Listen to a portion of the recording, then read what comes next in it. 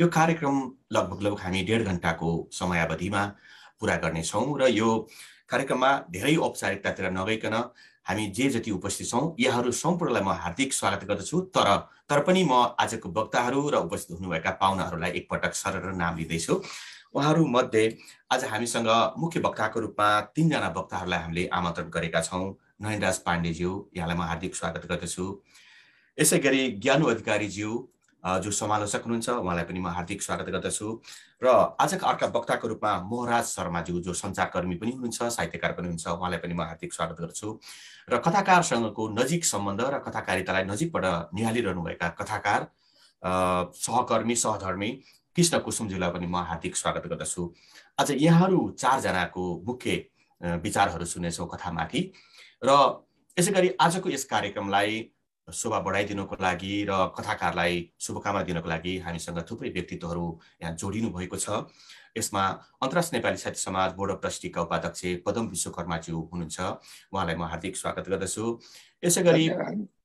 यसैगरी board of ट्रस्टीका सदस्य तीर्थराज अधिकारीज्यू हुनुहुन्छ, उहाँलाई पनि म हार्दिक स्वागत गर्दछु। हामीसँग अन्तर्राष्ट्रिय नेपाली साहित्य समाजका उपाध्यक्ष राजेन्द्र श्रेष्ठज्यू हुनुहुन्छ, जसले मलाई प्राविधिक रूपमा पनि सहयोग गरिरहनु भएको छ आजको कार्यक्रममा, उहाँलाई पनि म हार्दिक स्वागत गर्दछु। अन्तर्राष्ट्रिय नेपाली साहित्य समाज अस्टिन च्याप्टरका अध्यक्ष धर्मानन्द गौतमज्यू हुनुहुन्छ, उहाँलाई पनि म हार्दिक स्वागत गर्दछु। यसैगरी अस्टिन च्याप्टरबाटै सपना घिमिरेज्यू जोडिनु भएको छ, उहाँलाई पनि म हार्दिक स्वागत गर्दछु। अन्तर्राष्ट्रिय नेपाली साहित्य समाज क्यान्सस च्याप्टरबाट कमला न्यौपानेज्यू जोडिनु भएको छ, उहाँलाई पनि म हार्दिक स्वागत गर्दछु। र यसैगरी हामीसँग कथाकार कुसुम गेवाली जोडिनु भएको छ, कवि तथा कथाकार कुसुम गेवाली क्यानाडाबाट जोडिनु भएको छ, उहाँलाई पनि म हार्दिक स्वागत गर्छु। र हामीसँग साहित्यकार तथा सञ्चारकर्मी मोहित जोशीज्यू जोडिनु भएको छ, उहाँलाई पनि म हार्दिक स्वागत गर्दछु। र अन्तिममा आज जुन कथा सङ्ग्रहको हामी चर्चा गर्दैछौँ, अर्को भोर कथाका कथाकार मलाई असाध्यै मनपर्ने कवि केशवराज गेवालीलाई पनि म हार्दिक स्वागत गर्दछु। यो स्वागत सँगसँगै आज हामी नेप्लिजबाट लाइभ गरिरहेको छौँ र हाम्रो कार्यक्रमलाई हेरिरहनुभएका सम्पूर्ण दर्शकहरूलाई पनि म अन्तर्राष्ट्रिय नेपाली साहित्य समाज शब्द सारथी कार्यक्रमको तर्फबाट हार्दिक स्वागत गर्दछु।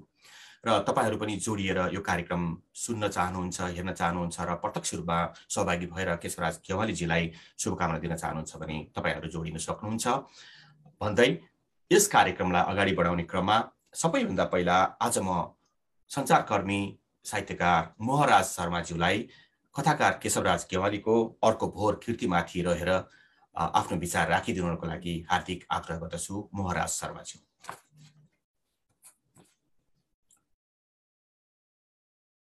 हजुर अनम्युट गर्नुहोला मोहराजजी।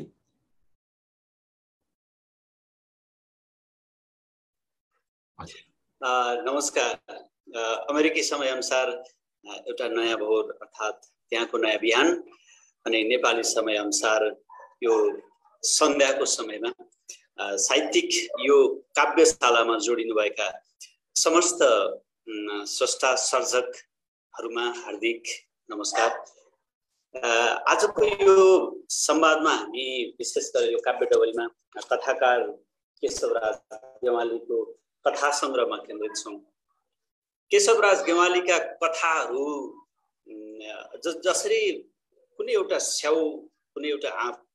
स्याउ खाँदा त्यसको स्वाद कस्तो छ भनेर बुझ्नको लागि स्याउ खानैपर्छ, स्याउको टुक्रा खानैपर्छ, त्यस पछाडि बल्ल महसुस हुन्छ स्याउ कस्तो छ भन्ने कुरा। केशवराज गेवालीका कथा कस्ता छन् भन्ने कुरा बुझ्नको लागि पाठकले यो पुस्तक पढ्नैपर्छ। मैले उहाँका यो सङ्ग्रहमा समावेश गरिएका सबै कथाहरू मैले दोहोऱ्याएर पनि पढेको छु। कोही कथाहरू यति धेरै त्यो हृदयलाई छुएका कथाहरू छन् जसले त्यसलाई दोहोऱ्याएर पढ्न मलाई बाध्य बनाएको छ। मैले सुरुवातमा कथा सङ्ग्रहको पहिलो कथा जो 3 बराबर 5 शीर्षकको कथा छ। यो कथा नेपालको एउटा असाध्यै दूर दराज मानिने जिल्ला अनि त्यस पछाडि संसारकै एक हिसाबले सबैभन्दा त्यो उन्नत लोकतन्त्र अथवा उन्नत समाज भएको विकास र प्रविधिले चरम चुलीमा पुगेको भनिएको देशमा पनि भएको त्यो रङ्गभेद, यतातिर जातीय दलन अथवा जातीय विभेदले उकुसमुकुस भएको एउटा प्रसङ्ग छ भने त्यही संसारको एउटा अर्को कुनाको जुन चाहिँ हामीले असाध्यै समृद्ध अत्यन्तै समुन्नत समाज भनेर भन्छौँ त्यहाँ मौलाइरहेको अथवा त्यहाँको एउटा कुनामा रहेको रङ्गभेदले असाध्यै व्यथित भएको कथा जोडिएको छ। यसलाई मैले कवितात्मक रूपमा मैले अभिव्यक्ति गर्न चाहन्छु। जुन कथा पढेपछि मैले एउटा कविता लेखेको छु। यो कविता दोस्रो कविता हो, कसैको कृतिमाथि लेखेको मेरो दोस्रो कविता हो। पहिलो कविता मैले बीपी कोइरालाको 3 घुम्ती उपन्यास पढिसकेपछि मैले उहाँको कृतिमा आधारित भएर कविता लेखेको थिएँ।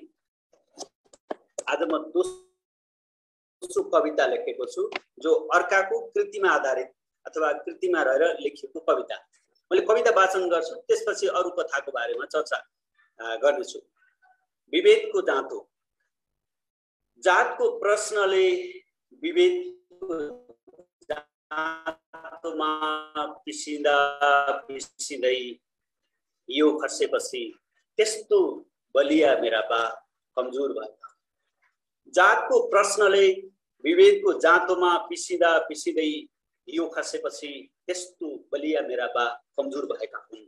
उमेरले यौवन भर्दै गएपछि जीवनमा इन्द्रणी देखिन थालेपछि महेन्द्रको छोरोसँग भागे किन हो मेरी दिदी। जातको यही न्यूमा ठानामा पुर्याउँदा बाले प्रतिवाद गरेकै हुन्।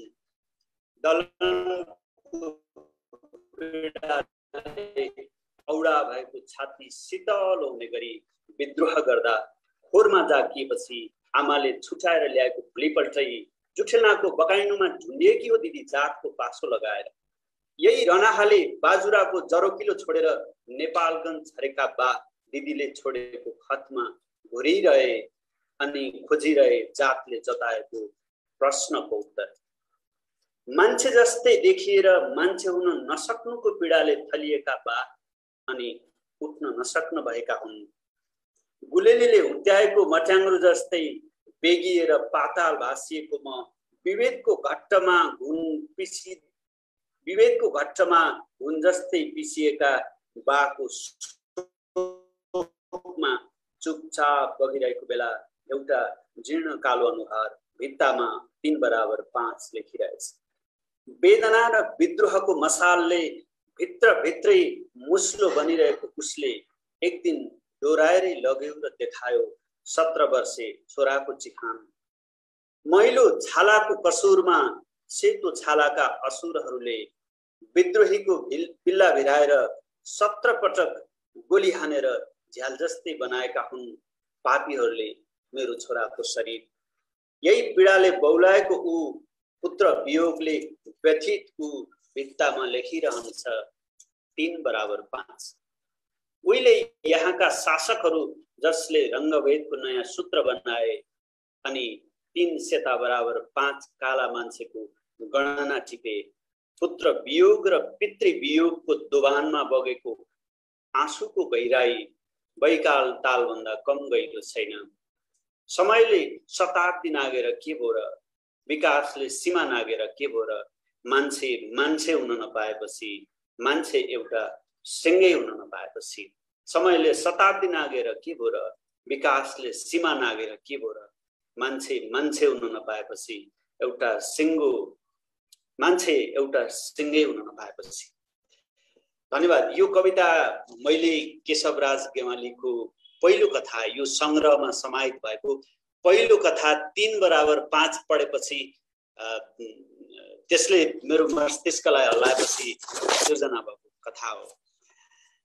कथाको शक्ति, लेखन शक्ति, विषय कतिको बलशाली छ भन्ने कुराको एउटा उदाहरण पनि हो। यो एउटा कथा पढेर कोही काव्यिक मन भएको व्यक्तिले कविता सिर्जना गर्न सक्नु कविताको शक्ति होला भन्ने लाग्छ। यो कथामा धेरै आयामबाट अगाडि ज्ञानु अधिकारी म्याडमले भने जस्तै यसलाई धेरै ढङ्गबाट, धेरै कोणबाट, धेरै पक्षबाट विश्लेषण गर्न सकिन्छ।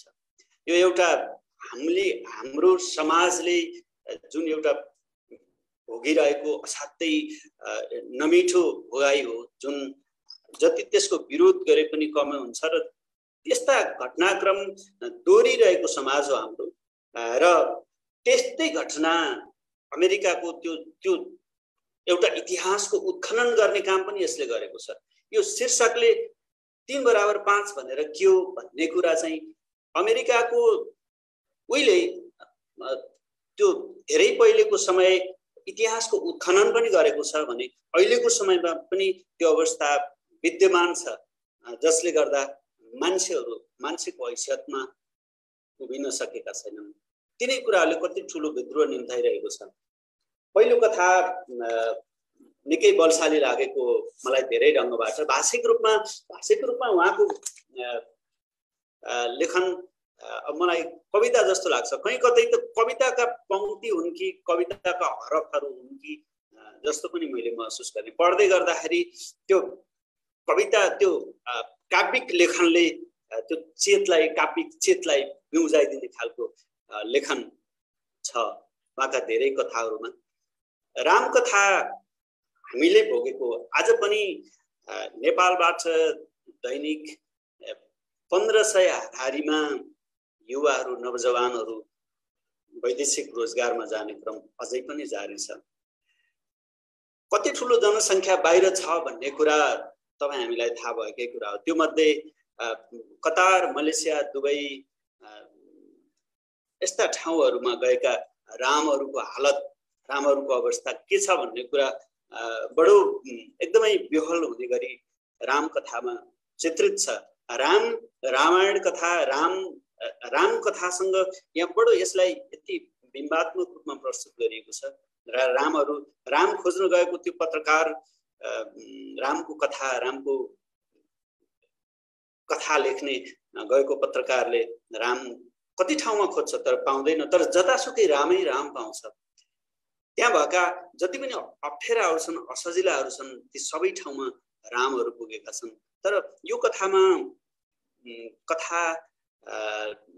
को अन्त्य अथवा त्यो कथा पढ्दै गर्दा कथाको अन्त्य अलिक फरक ढङ्गबाट छ कि, अथवा रामको कहीँ कतै केही पहिचान अथवा कहीँ न कहीँ केही रामको सङ्केत पाइन्छ कि, जो सीताले खोजेको राम को कतै सङ्केत पाइन्छ कि भन्ने आशा लाग्छ पाठकलाई। तर त्यो अन्तमा त्यो राम कथाको अन्त अलिक फरक हुन्छ कि भन्ने अपेक्षा हुन्छ पाठकको। तर पनि कथाले हाम्रो समाजलाई यति बलियो गरी उठाएको छ र प्रतिनिधित्व गरेको छ। मार्क्स अर्को एउटा एकदमै गजबको कथा छ। अब के गर्ने भन्ने प्रश्नबाट कथा उठानुहुन्छ र त्यही अब के गर्ने भन्ने प्रश्नले नै पात्रलाई यति धेरै विद्रोही बनाइदिएको हुन्छ। त्यो विद्रोह पनि छ त्यहाँ, एउटा नारीको विद्रोह पनि छ। त्यसले त्यो कथाले भन्न खोजेको अर्को एउटा पाठ, अर्को सन्देश होला, तर त्यहाँ एउटा विद्रोहको कथा पनि छ। मार्क्सबाट बिम्बात्मक रूपमा प्रस्तुत भएको कथा छ। मार्क्स पढिरहँदा पनि पाठकले त्यो कथा नसकिने बेलासम्म पाठक अधैर्य नै भइरहेछ। यसरी उहाँका अधिकांश कथाहरूलाई त्यो जसरी पात्रता र प्रवृत्तिलाई उहाँले चाहिँ संयोजन गर्नुभएको छ त्यो कुशल देखिन्छ। जस्तै मार्क्समा ती महिला पात्र जो चाहिँ घरखेत पहिरोले उठिवास गराएपछि छोरो लिएर काठमाडौँ फर्केकी हुन्छन्, काठमाडौँ आएकी हुन्छन्। त्यस पछाडिको महामारीको समयमा उनी राहतको खोजीमा उनी कोठाबाट बानेश्वरतिर जाने ठाउँ पुग्दा त्यो बीचमा उहाँले चाहिँ कसरी त्यो जडान गर्नुभएको छ, असाध्यै गजब छ। उहाँको त्यो फ्ल्यासब्याक अथवा पहिलेका घटनाक्रमहरूलाई जोड्नको लागि प्रयोग गर्नुभएको त्यो कुन हो अथवा त्यो चाहिँ ठ्याक्क त्यो गल्छेडो यस्तो गजब छ जसले गर्दा पाठकलाई त्यो कहीँ ग्याप भयो जस्तै कहीँ छुट्यो कि यो टुट्यो कि अथवा यहाँनिर यो पुगेन कि भन्ने त्यो अनुभूति हुन पाउँदैन। पाठक सर्र बग्छ, पाठक त्यो पात्रसँगै पाठकलाई अगाडि बढाउने उहाँको लेखन शैलीबाट म प्रभावित छु। त्यस्तै अरू धेरै कथाका अरू धेरै आयामबाट ज्ञानु अधिकारी हुनुहुन्छ म्याडम, उहाँले चाहिँ विश्लेषण गर्नु होला। त्यसै गरी नन्दराज पाण्डे उहाँ आफै एक सिद्धहस्त लेखक हुनुहुन्छ। केशवराज गेवालीले उहाँले आफ्नो पुस्तकको अन्तमा आफ्नो पक्षबाट लेख्नु भएको छ, उहाँका कथाहरू पनि पढ्दै हुर्के भनेर लेख्नु भएको छ। आज त्यही व्यक्ति आफ्नो यो कार्यक्रममा तिनी आफ्नै कथाको समीक्षामा उभिनु को यो गजब संयोग पनि हो जस्तो लाग्छ। एउटा कथाकारले अर्को कथाकारका कथालाई कसरी हेर्छ, पढ्छ, बुझ्छ भन्ने कुरा हामीले उहाँबाट पाउनेछौँ। त्यस्तै अरू धेरै कथाहरू, मलाई अर्को एउटा मन परेको कथा एउटा यो चाहिँ सुगन्ध भन्ने कथा छ। सुगन्धले एउटा सामान्य सरसर्ती कथा वाचन गरे पनि त्यहाँ एउटा मृत्यु चेत अथवा जीवन दर्शनको एउटा गहिरो पक्षलाई त्यहाँ उठाए जस्तो लाग्छ मलाई। मृत्युलाई हामीले असाध्यै त्यो पीडा अथवा एकदमै भयानक रूपमा हामीले व्याख्या गरिरहेका हुन्छौँ र त्यो हामीले भोग्दै आइरहेको कुरा पनि हो। तर त्यहाँ चाहिँ मृत्यु चेतलाई सहज रूपमा लिएको, त्यसलाई आत्मसात गरेको छ त्यो पात्रले। त्यसले गर्दाखेरि मैले जति बाँच्छु, मैले बाँचेको समयलाई फलीभूत बनाउनु पर्छ, मैले बाँचेको समय रङ्गीन हुनुपर्छ अथवा मैले बाँचेको समय सार्थक हुनुपर्छ भन्ने त्यो चेत छ। जब ऊ चाहिँ 4 महिना भन्दा अब बाँच्दैन भन्ने चिकित्सकले भनिसकेपछि, त्यो यकिन भइसकेपछि सडकमा निस्किँदा म त कम्तीमा 4 महिना बाँच्छु, तर यी दौडी सडकमा दौडिरहेका कतिपय मान्छेहरूलाई त्यो म भन्दा पनि पहिल्यै जान सक्छन्, उनीहरू हतारमै छन् भनेर त्यो मृत्यु चेतको कुरा त्यहाँ बडो सुन्दर ढङ्गबाट उहाँले चाहिँ उल्लेख गर्नु भएको छ। त्यो मलाई असाध्यै गजब लागेको विषय हो। त्यस्तै अर्को एउटा, मैले समय लामो लिएँ भने भन्नु होला, मलाई सम्झाउनु होला गोवर्धन सर, सम्झाउनु होला। त्यस्तै अर्को एउटा कथा एक्वेरियम भन्ने कथा छ। एक्वेरियमको त्यो बुढी आमाको मनोविनोद, जो उहाँको मनमा त्यो अनुभूत भएको कुरा छ, त्यसले हल्लाउँछ पाठकलाई। आफ्नो छन्, सबै छन्, मेरा सबै छन्, छोरा छन्, बुहारी छन्, नाति नातिना छन्, संसारलाई साम्राज्य ठान्ने अथवा संसारकै विजेता भन्ने देशको मुटुमै छोराले आर्जेको घर छ। घरभित्र उनको लागि चाहिने सबै कुरा छ, तर लाग्दैन उनलाई सबै कुरा छ। त्यो असाध्यै यति धेरै त्यो कतिपय कुरा चाहिँ त्यो बुझेका कुरा भन्न पनि नसकिने जस्तो हुन्छ। त्यो अव्यक्त रूपमा यति मिठास ढङ्गबाट उहाँले व्याख्या गर्नुभएको छ। त्यो आमाको मनोविज्ञान त्यहाँ रहँदा यो हाम्रो धेरैले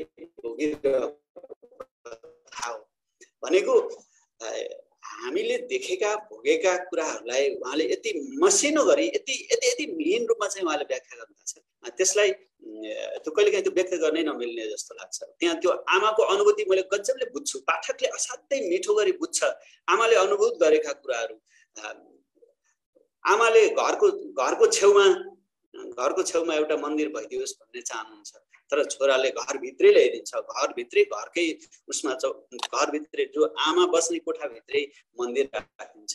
तर त्यो चाहिँ आमालाई सजिलो लागे पनि, तर त्यो आमालाई सजिलो लाग्दैन। त्यो देख्दा सजिलो देखिए पनि आमालाई सजिलो लाग्दैन। आमाले खिर पकाउँदा नातिनीले एक कचौरा खिर माथि लिएर जान्छे, आफ्नो कोठामा लिएर जान्छे, बुहारी आउँछे अनि एक चम्चा खान्छे, असाध्यै मिठो भन्छे, अनि छोराले यस्तो दुःख गर्न छोडिदिनुहोस् भन्छ। तर त्यसमा पनि त्यो आत्मीयता अथवा त्यो प्रेम, त्यो अन्तस्करण आमाको त्यो खुल्दैन अथवा आमालाई त्यो खुसीको अभिव्यक्ति अथवा छोराछोरीले गरेको त्यो प्रेम मलाई एकदमै प्रेम वर्षाइरहेका छन् भन्ने त्यो अनुभूति हुँदैन। कहाँ कहाँ के नपुगे जस्तो, कहाँ के नमिले जस्तो अथवा केही न केही नभए जस्तो फिल हुन्छ। अनि त्यो बेला आमालाई खुसी हुन्छ जुन बेला उहाँ फर्केर अनि त्यही कालीगण्डीको छेउ मा रेडी बजार देख्नुहुन्छ। त्यो बेला त्यो असाध्यै गजब, त्यो आफूलाई सपनामा माछो भएको विषय अनि त्यो एक्वेरियममा भएको सानो माछालाई त्यो आफैमा एउटा यस्तो बिम्ब छ। त्यो कथाभित्रका उपकथाहरूलाई यस्तो गजबसँग संयोजन भएको छ, त्यो पनि मलाई एकदमै मन परेको कथा हो। त्यस्तै सम्बन्ध त्यहाँ भनिएको छ, नाच्न लय मिलाउनु पर्छ, भाका मिलाउनु पर्छ।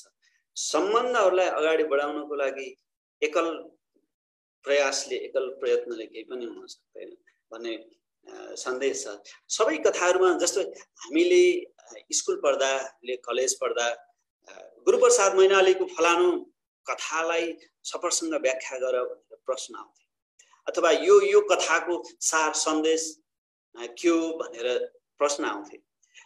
केशवराज गेवालीका कथाहरूमा पनि ती सन्देशहरू पाइन्छन्। ती विभिन्न त्यसलाई सिद्धान्तको कसीमा हेर्ने दृष्टि फरक होला, तर पाठकले त्यसलाई आत्मसात गर्छ। पाठकले यो कथाबाट भिन्न हुन सक्दैन, त्यो शक्ति छ। त्यसै गरी खत अर्को एउटा हाम्रो समाजले, हाम्रो युवा पुस्ताले भोगेको कथा अथवा हामीले भोगेको कथा। हामीले हाम्रो सबैभन्दा ठुलो उपलब्धि अथवा हामीले भन्ने सबैभन्दा ठुलो उपलब्धि अमेरिका पुग्नुलाई सबैभन्दा ठुलो उपलब्धि मान्ने हाम्रो एउटा जमात छ, जसले आफ्नो घर घडेरी सम्पत्ति सब दुनियाँ लाखौं 40औं लाख खर्च गरेर अनेक कठिनाइ गैर कानुनी रूपमा तपाईँदो रहेनछ। आखिर त्यो पनि त त्यहाँ पनि त केही न केही रित्तोपना हुँदो रहेछ। अनि ऊ आफू त्यहाँ रहनको लागि वैधानिक हुने कागजात बन्ने बेलामा ऊ फर्किन बाध्य हुन्छ, फर्किन खोज्छ, फर्किने प्रयत्न गर्छ। त्यसले पनि एउटा त्यो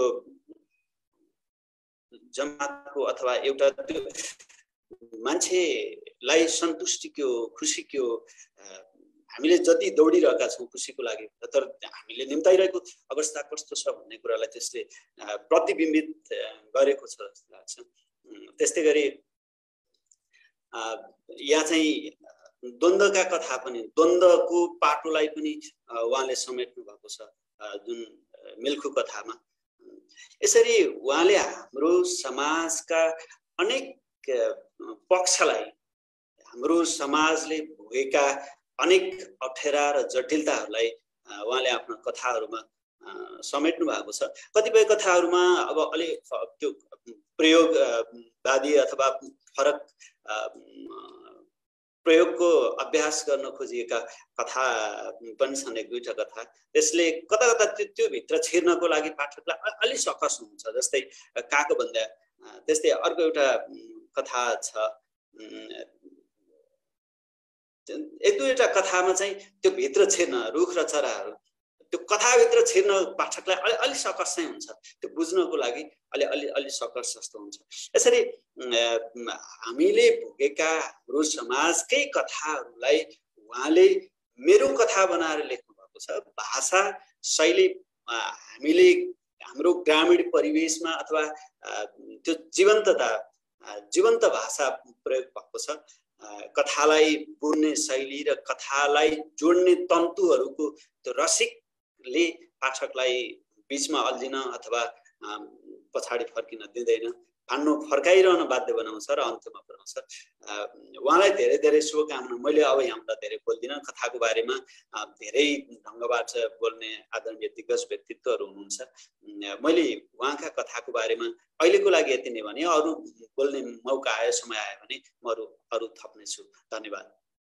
हजुर, धेरै धेरै धन्यवाद मोहराज शर्माज्यूलाई यो चिरफारको लागि। हामीले हाम्रो कार्यक्रमको सुरुवात भएको कारणले गर्दाखेरि यहाँलाई अलिकति लामै बोल्नको लागि हामीले अनुरोध गरेको थियौँ र यहाँले बोलिदिनु भयो, त्यसको लागि धेरै धेरै धन्यवाद।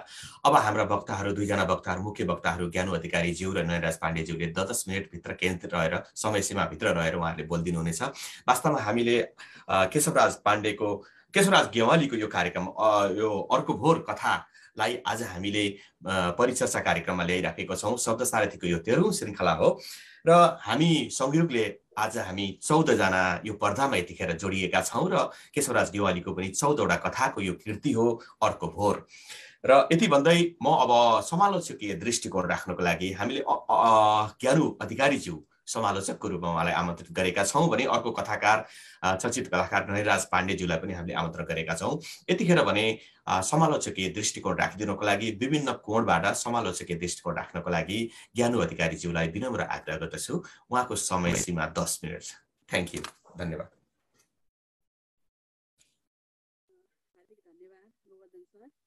हजुरको आवाज अलिक सानो आइराखेको छ।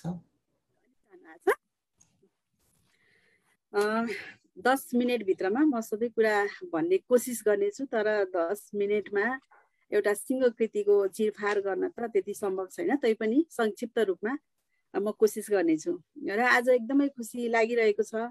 वरिष्ठ साहित्यकारहरू हुनुहुन्छ र मसँग परिचित नभएकोहरू पनि हुनुहुन्छ। सम्पूर्णलाई फेरि पनि नमस्कार।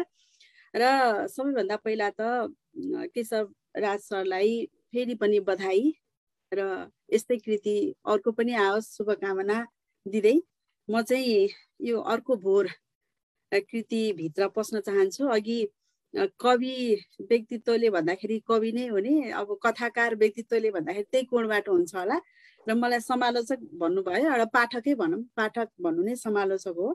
म त्यो कोणबाट चाहिँ केही, अब मैले कस्तो हुन्छ भन्दाखेरि कथाको विश्लेषण गर्दाखेरि धेरै कोणबाट गरिन्छ र कथालाई एउटा मात्रै कोणबाट विश्लेषण गर्दाखेरि चाहिँ समग्र कथाको चित्र आउँदैन, मूल्याङ्कन हुनु पनि सक्दैन। जस्तै कथावस्तु, पात्र, परिवेशको आधारमा पनि हेर्नुपर्ने हुन्छ, अनि भाषा, शिल्प, प्रयोग पक्षको रूपमा पनि हेर्नुपर्ने हुन्छ। अब प्रवृत्तिका आधारमा हेर्ने हो भने अब यो चाहिँ अस्तित्ववादी हो कि यथार्थवादी हो कि प्रगतिवादी हो कि होइन, मानवतावादी हो कि जीवनवादी हो कि, यो कोणबाट पनि हेर्न सकिन्छ। अनि अब विचार र संवेदनाका पक्षबाट पनि हेर्न सकिन्छ, नारीवादी कोणबाट पनि हेर्न सकिन्छ, सीमान्तकृतहरूको कोणबाट पनि हेर्न सकिन्छ। त्यसैगरी अब डायस्पोरा, अब युद्ध र अभिघातको दृष्टिकोणबाट पनि हेर्न सकिन्छ, मनोविज्ञानबाट, सामाजिक यथार्थबाट, सबै कुराबाट कथालाई विश्लेषण गर्न सकिन्छ।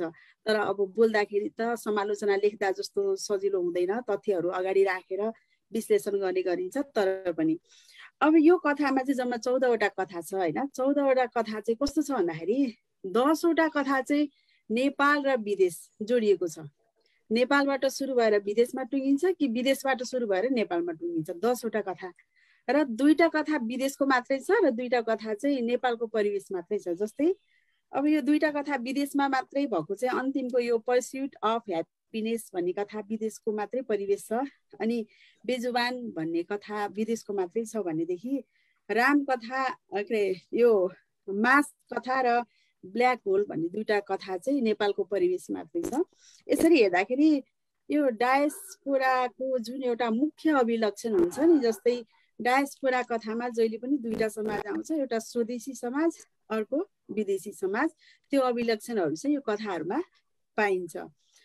र अनि अर्को कुरा यो कथाको मलाई एकदम विशेषता भनेको पारम्परिक संस्कृति र निर्मित संस्कृतिलाई उहाँले यस्तो राम्रोसँग मिश्रण गरेर देखाउनु भएको छ।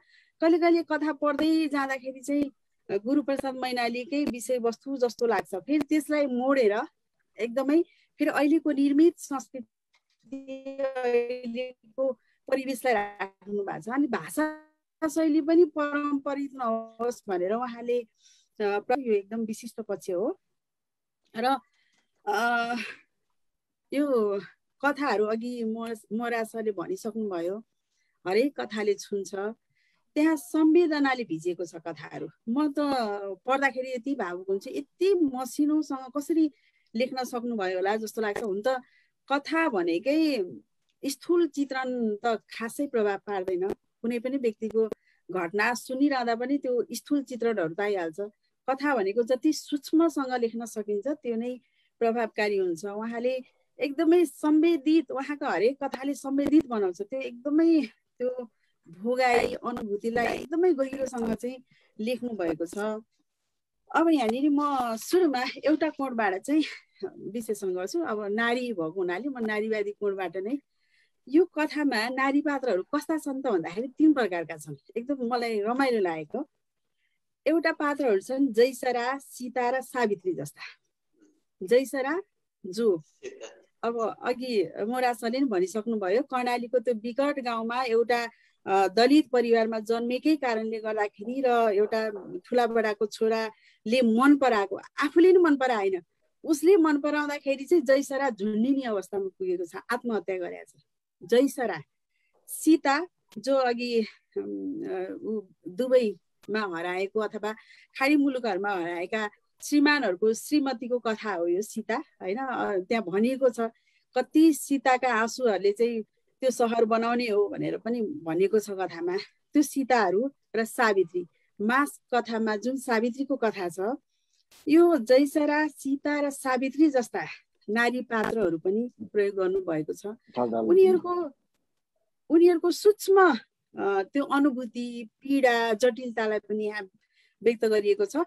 र यो मास कथाको त सबैभन्दा मलाई प्रभावकारी लागेको कुरा के हो भने ऊ चाहिँ राहत लिन जाँदाखेरि, श्रमिकलाई दिने राहत लिन जाँदाखेरि अनि तपाईँ के काम गर्नुहुन्छ भनेर सोधिन्छ, होइन? तपाईँ यस्तो गर्नुहुन्छ उस्तो गर्नुहुन्छ भन्दाखेरि उसको काम केही छैन। अब त्यहाँ त्यो शरीर बेच्ने सावित्री श्रमिक वर्गमा पर्छ कि पर्दैन? श्रमिक वर्गले पाउने चाहिँ एउटा राहत उसले पाउने कि नपाउने, यो प्रश्न छ। यो जटिल प्रश्न हो यो अहिले। कि भने त्यसलाई त्यो पारिश्रमिक लिएपछि त बेचेकै हो नि त, त्यो शरीरै बेचे पनि त त्यो त एउटा के पेसा त हो भने त्यसलाई पेसाकै रूपमा लिइदिनु पर्यो, होइन भनेदेखि त्यसलाई कुन नाम दिने भन्ने एउटा प्रश्न छ यसमा। यसरी एकातिर जैसरा, सीता र सावित्री जस्ताका कथा छन्, अर्कोतिर लौरी बुढी भन्ने पात्र गरिएको छ। यो लोककथालाई आधार बनाएर कति राम्रोसँग बिम्ब ल्याउनु भएको छ। त्यो लौरी बुढी भनिनुको कथा फेरि छुट्टै छ त्यहाँनिर।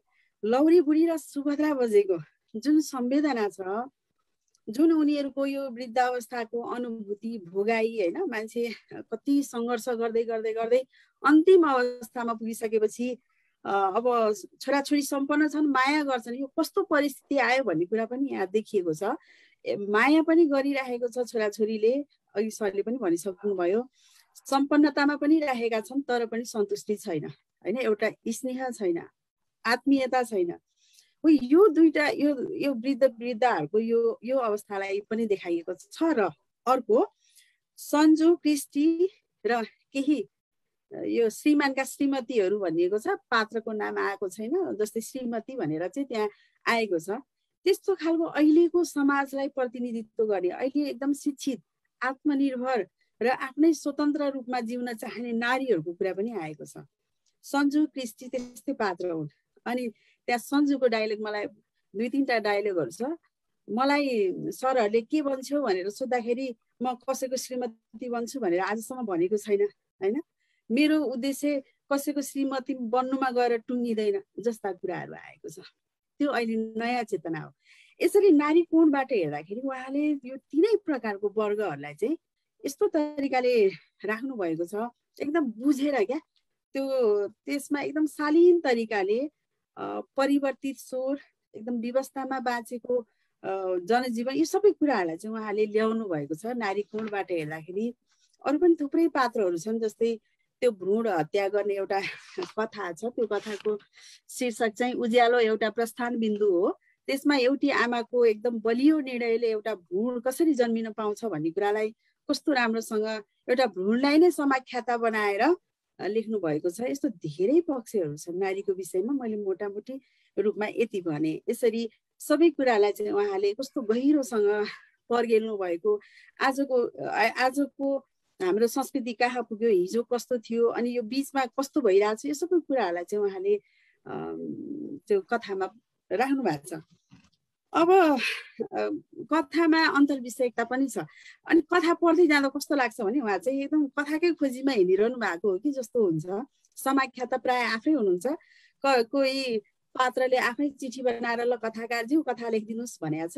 अनि कतै चाहिँ म कथा खोज्न जाँदै थिएँ अनि मलाई जोगी बाबाले यस्तो भन्नुभयो, म त्यहाँ गएर यस्तो कथा लेख्छु कि क्या हो यस्तो हेर्दाखेरि। अनि फेरि त्यो अब त्यो राम सीताको त्यो उसमा पनि कथा नै खोजिरहेको जस्तो यहाँनिर समाख्याता धेरै जस्तो म पात्र छ र ऊ कथाकै खोजीमा छ, त्यो खालको पनि पढ्दै जाँदाखेरि देखिन्छ। त्यो अलि छुट्टै शैली गर्नुभएको छ र धेरै जस्तो कथाहरू चाहिँ उहाँले प्रथम दृष्टिबिन्दु यो कथा लेख्दाखेरि के लाग्यो मलाई भन्दाखेरि कुनै पनि विषयवस्तुलाई प्रस्तुत गर्नु मात्रै ठुलो कुरो होइन रहेछ, कसको मुखबाट चाहिँ भनाउने होइन, त्यही कुरालाई आमाको मुखबाट भन्ने कि छोराको मुखबाट भन्ने कि त्यही विषयवस्तुलाई त्यो पनि महत्त्वपूर्ण हुँदो रहेछ। उहाँले त्यो दृष्टिबिन्दुको चयन पनि राम्रोसँग गर्नुभएको छ। जहाँ म भनेर खुल्न सकिन्छ त्यहाँ म भन्नुमा त प्रयोग गर्नुभएको छ, अब उसको शब्दमा, अब ऊ पात्रको बोलीमा भनेर पनि त्यो प्रयोगहरू गर्नुभएको छ। यसले गर्दाखेरि कथा एकदम फरक किसिमको देखिन्छ। अब विषयवस्तुको बारेमा त नभनौँ, अघि मोरा सरले भनिसक्नु भयो कथाहरूको विषयवस्तु कस्तो छ भनेर होइन। अब यो परम्परित कथा लेखनलाई भत्काएका छन्, भत्काउने कोसिस गरेका छन्। उहाँ यति कुरामा सचेत हुनुहुन्छ कि म परम्परित लेखन लेख्नु हुँदैन, मैले काहीँ न काहीँ त्यसलाई अलिकति परिमार्जन गर्नुपर्छ, अलिक छुट्टै बाटो हिँडाउनुपर्छ भनेर यति सचेत रूपमा कथाहरूको अघि गल्छेडा भन्नुभएको थियो सरले, एकदम मोड र गल्छेडाहरू चाहिँ कथामा बाङ्गोटिङ्गो गराउनु भएको छ। त्यसले गर्दाखेरि चाहिँ राम्रो हुन्छ। र अनि अघि केही कथाहरू अमूर्त छ, अलि नबुझिने छ भनेको पनि त्यो एउटा प्रयोग पछि नै हो सरले। अलि मैले यसरी सरासर लेखेँ भने चाहिँ यो परम्परित कथा हुन्छ। जस्तै त्यो रामलाई भेटाएर ए राम तिमी घर जाऊ सीताले सम्झिरहेकी छ भनेको भएदेखि त्यो कथा परम्परित कथामा गएर टुङ्गिन्थ्यो होइन। त्यहाँनिर त अब रामलाई भेटेकै छैन, ऊ समुद्र पारी गएकै छैन, त्यो स्वैर काल्पनिक रूपमा चाहिँ अनि त्यो विषयवस्तु जुन ल्याउनु भयो त्यो चाहिँ अलिकति प्रयोगपरक छ। यसरी उपन्यास चाहिँ यो अब पहिला चाहिँ के भनिन्थ्यो भन्दाखेरि एउटा कथाले एउटै मात्रै उद्देश्य दिन्छ, एउटा कथामा थोरै पात्र हुन्छन् यस्तो भनिन्थ्यो होइन। त्यो पनि भत्किएको छ यो कथामा। एउटा कथाको एउटा मात्रै उद्देश्य छैन, त्यहाँ धेरै उद्देश्य देखाउनु खोज्नु भएको छ। पहिलो कथा अघि मैले भनिसकेँ, मोरासले भन्नुभयो पहिलो कथा एकदम प्रभावकारी छ। त्यो पहिलो कथामा विदेशतिरको रङ्गभेदलाई पनि देखाउनु भएको छ, हाम्रो नेपालको जातीय विभेदलाई पनि देखाउनु भएको छ। सीमान्तीकृतहरू कसरी चाहिँ एकदमै शोषित भएर अथवा आवाजविहीन भएर बसेका छन्, त्यसरी आफ्नो दोषै नहुँदाखेरि पनि कोही जेल बस्नुपर्ने, कोही झुन्डिनु पर्ने, कोही विस्थापित हुनुपर्ने, त्यस्तो खालको सीमान्तीकृतहरूको कुरा पनि आएको छ। त्यसपछि गएर एउटा सङ्घर्ष गरेर अमेरिकामा बस्दै गरेको एउटा युवाको मनोविज्ञान अथवा त्यो डायस्पोरा जीवनको पनि कुरा आएको छ। यसरी एउटा कथामा एउटा मात्रै कुरा छैन, एउटा मात्रै विषय छैन, एउटा मात्रै सन्देश दिएको छैन, धेरै सन्देशहरू दिएको छ। त्यही भएर यो कथालाई विश्लेषण गर्दाखेरि चाहिँ सरसर्ती एउटै कुरा भनेर मलाई पुग्दैन जस्तो लाग्छ। र मलाई अब 10 मिनटको समय दिनुभएको छ, मैले त्यसलाई एकदम ख्याल गरिरहेको छु। अब खास गरी अब अमेरिकाकै परिवेशहरू आएको छ। मलाई अर्को एउटा एकदमै मन परेको कुरा भनेको मातृत्व चेतना।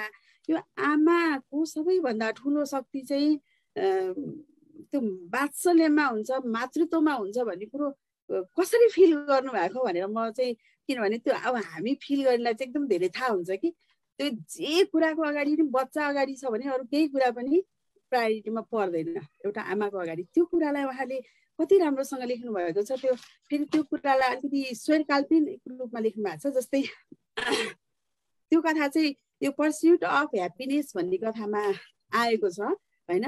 अनि त्यहाँ संवाद गर्नुभएको छ। कोसँग संवाद गर्दाखेरि भन्दाखेरि थोमस जेफरसनसँग संवाद गर्नुभएको छ। अब फोटोको यो अमेरिकाको तेस्रो राष्ट्रपति फोटोबाट ओर्लिएर कसरी कस्तो दुरुस्तै पार्नु भएको छ। यो भनेको आखिर कथा त यथार्थ होइन, यथार्थ भयो भने त इतिहास भइहाल्छ। कथा भनेको काल्पनिकै हो, त्यो काल्पनिक नै गराउनु पर्छ भने यसरी किन नगर्ने होइन। त्यो हामी पहिला लोककथा सुन्दाखेरि रुख बोल्यो, रुखले कहाँ जान लाग्यो भन्दा हामी कति विश्वास गरेर सुन्थ्यौँ नि। उहाँले हामीलाई त्यस्तै गराइदिनु भएको छ यहाँनिर। हो कि क्या हो, त्यो थोमस जेफरसन चाहिँ साँच्चै नै फोटोबाट आयो कि भन्ने जस्तो खालको वातावरण चाहिँ बनाएर त्यो विषयवस्तुलाई राख्नु भएको छ र अनि त्यो अमेरिकामा आफ्नो बच्चालाई चाहिँ स्याहार्न नसक्ने भएपछि नेपालमा लगेर छोड्ने भन्ने कुरामा कसरी त्यो संवेदनालाई समाउन सक्नु भएको त्यो पनि मलाई एकदमै मन परेको पक्ष हो। यस्तो मन परेको पक्ष र यो कथामा एकदम प्रभावकारी रूपमा आएका पक्षहरू त एकदमै धेरै छन् हैन। त्यो कुराहरूलाई चाहिँ अब सबै भन्दै जाने हो भने त लामो हुन्छ।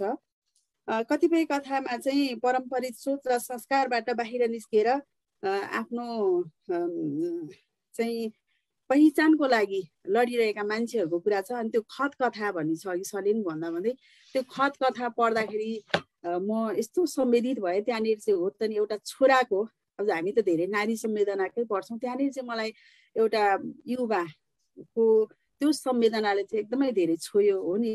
म यहाँनिर चाहिँ सामान बेचिरहेको छु, मेरो आमा उता धुवामा उडिरहनु भएको छ, म केही नभए जस्तो हुन बाध्य छु भनेर त्यो एउटा रियलाइजेसन। अनि ऊ नेपाल फर्किँदाखेरिको अवस्था त्यसले साँच्चै नै भावुक बनाउँछ। यो हामी नेपाली युवाहरूको एउटा वेदना पनि कस्तो राम्रोसँग आएको छ। यी सबै कुराहरू कथामा छन्। अब विश्लेषण गर्दै जाने हो भने त प्रत्येक मैले अहिले भनेको कुराहरूलाई एउटा अनुच्छेद नै चाहिँ अनुच्छेद पढेरै पुष्टि गरेर यहाँनिर यसरी भनिएको छ भनेर भनियो भने अझ राम्रो हुन्छ हैन। यो त एकहोरो भन्दाखेरि चाहिँ मलाई समालोचना लेख्दा किन मजा लाग्छ भन्दाखेरि त्यहाँ चाहिँ मैले भनेको कुरालाई पुष्टि गर्नलाई अनुच्छेद उदाहरणहरू राख्न पाउँछु र म बोलेको होइन है, यो कृति बोलेको हो भन्न पाउँछु। यहाँनिर म बोलिरहँदाखेरि चाहिँ यो मैले यतिकै भनिरहेको हो कि जस्तो हुन्छ, किनभने मैले यहाँको उदाहरणहरू पढेर सुनाउन मिल्दैन। अब 10 मिनटको समय छ, त्यसले गर्दाखेरि अब अरू कुराहरू म फेरि पछि भनेछु। कथा चाहिँ म पहिला नयना दाजुको निदाय जगदम्बा कथा पढेर यस्तै प्रभावित भएको थिएँ।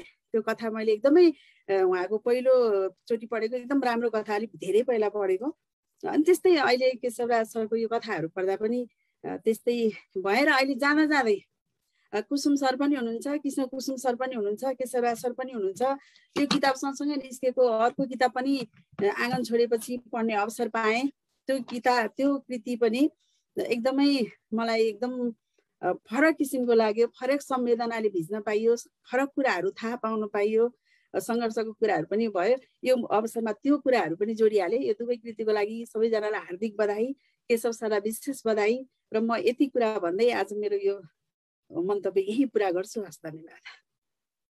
हार्दिक आभार व्यक्त गर्छु ज्ञानु अधिकारीज्यूलाई। हामीले 10 मिनटको समय सीमा दिनुको कारण उहाँहरूले सकेसम्म अलिकति बोल्ने शब्दहरूमा कलात्मक शब्दहरू प्रयोग गर्नुहोस् र संक्षेपीकरण गरेर बोल्नुहोस् भन्ने हिसाबमा मात्रै आग्रह गरेका थियौँ। वास्तवमा उहाँले जति बोल्नुभयो, एउटा समालोचकले एउटा कृतिको बारेमा विश्लेषण गरेर दिनभरि बोल्दाखेरि पनि नसकिने उहाँहरूले बोल्न सक्ने क्षमता छ उहाँहरूमा। यो क्षमतालाई प्रयोग गरेर 10 मिनटभित्र यो कृतिमा रहेर यहाँले जुन विचार राखिदिनु भयो, गहन विचार राखिदिनु भयो, त्यसको लागि हार्दिक आभार व्यक्त गर्छु। अब भने हामीसँग बोल्ने वक्ताको रूपमा हामीले आमन्त्रण गरेका व्यक्तित्व नयनराज पाण्डेज्यू हुनुहुन्छ।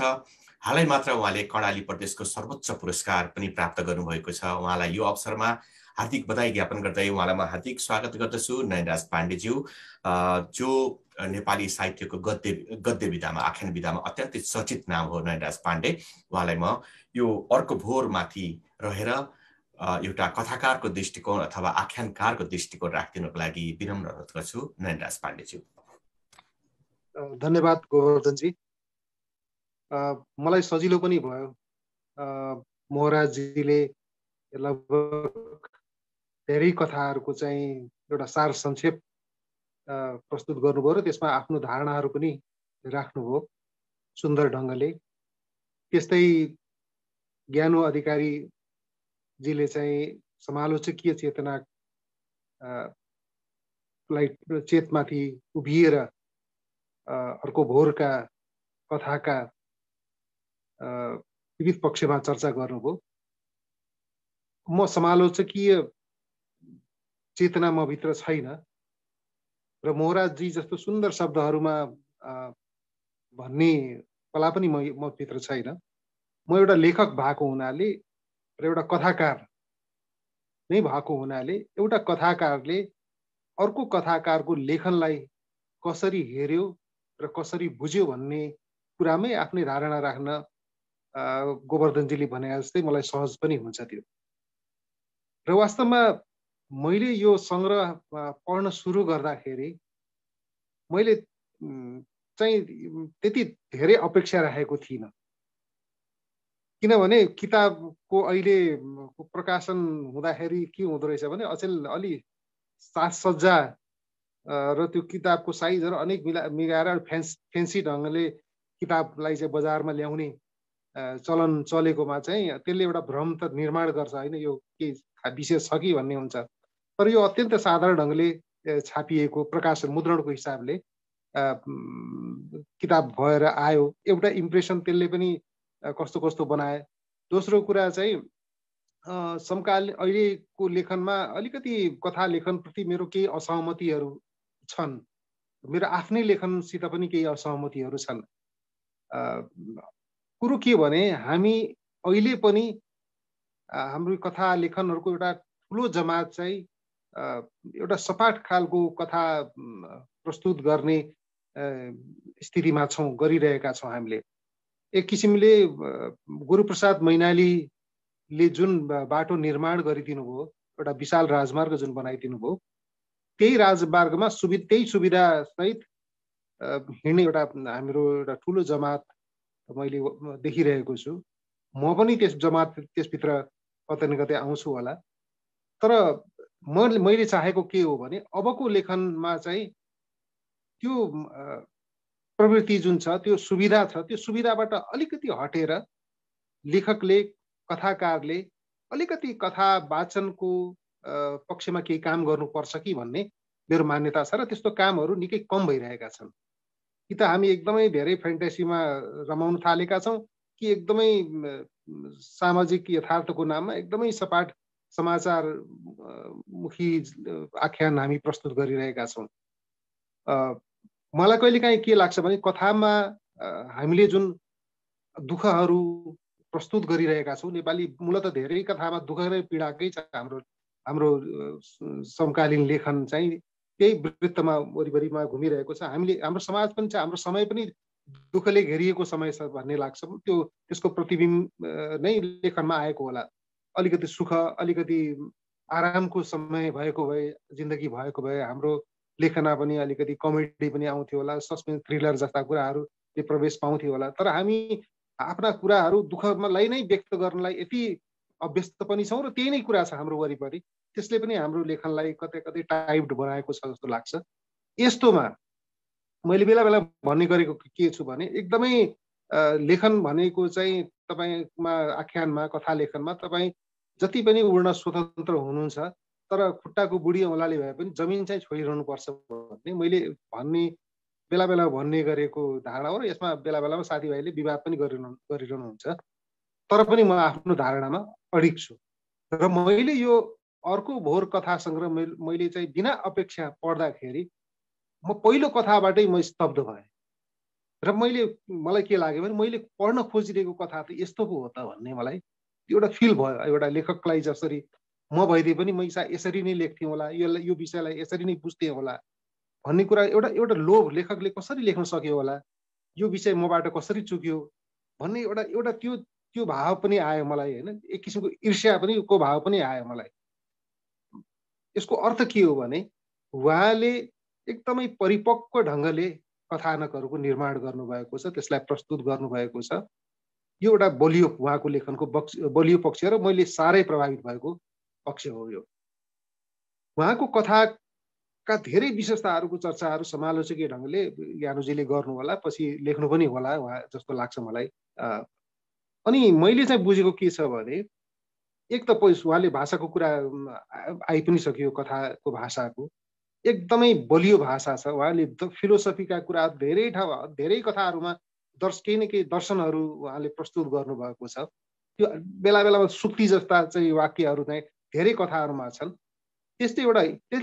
त्यसले पनि कथाको एउटा ओज बढाएको छ। त्यो के हामीलाई कथाकारले एकदम त्यो अतिरिक्त रूपमा त्यो पाठकलाई थोपरिदिएको चिन्तन जस्तो लाग्दैन। त्यो कथामै मिसिएर आएको छ, त्यसले पनि त्यो रोचक लाग्छ उहाँको। त्यसकारण त्यो भाषा जुन काव्यिक चेत छ उहाँको भाषाभित्र, त्यो एउटा एक किसिमको लय उहाँको कथानकभित्र एउटा मा जुन क्रिएट गर्नुभएको छ त्यो कथालाई कसरी उठाउने, कसरी त्यसको थिमलाई विस्तार गर्ने, चरित्रलाई कसरी स्थापित गर्ने, त्यसलाई बिस्तारै कसरी चाहिँ त्यो एउटा तार्किक निष्कर्षमा पुर्याउने भन्ने कुरामा अत्यन्त सचेत ढङ्गले, कलात्मक ढङ्गले, मिहिन ढङ्गले एउटा स्विटर बुने जस्तो उहाँले चाहिँ एउटा कथानकहरूको निर्माण गर्नुभएको छ। त्यो लगभग हरेक कथानकमा देखिन्छ।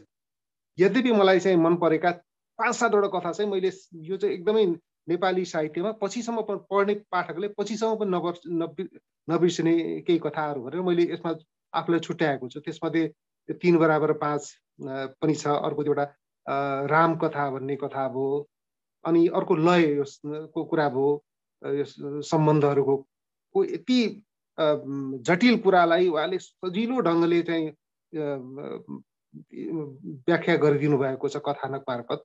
त्यस्तै एउटा कागबन्द्या भन्ने कथा छ जसमा चाहिँ कतै त्यो फ्यान्टेसी जस्तो पनि लाग्छ हैन, यथार्थको र फ्यान्टेसीको जुन ब्लेन्ड गर्नुभएको छ त्यो एउटा अद्भुत जस्तो लाग्छ मलाई। अनि अर्को बेजुबान भन्ने कथा पनि छ जसमा चाहिँ एउटा आप्रवासीहरूको त्यो एउटा पीडालाई चाहिँ एउटा अर्को नसुनिएको, धेरै चर्चा नगरिएको पाटोलाई उहाँले उदिनु भएको छ। यी 4-5वटा कथा त मैले लाग्छ हामीले पढ्यौँ भने पनि कुनै पनि पाठकको दिमागबाट त्यो हट्दैन र कथाको सफलता नै त्यही हो।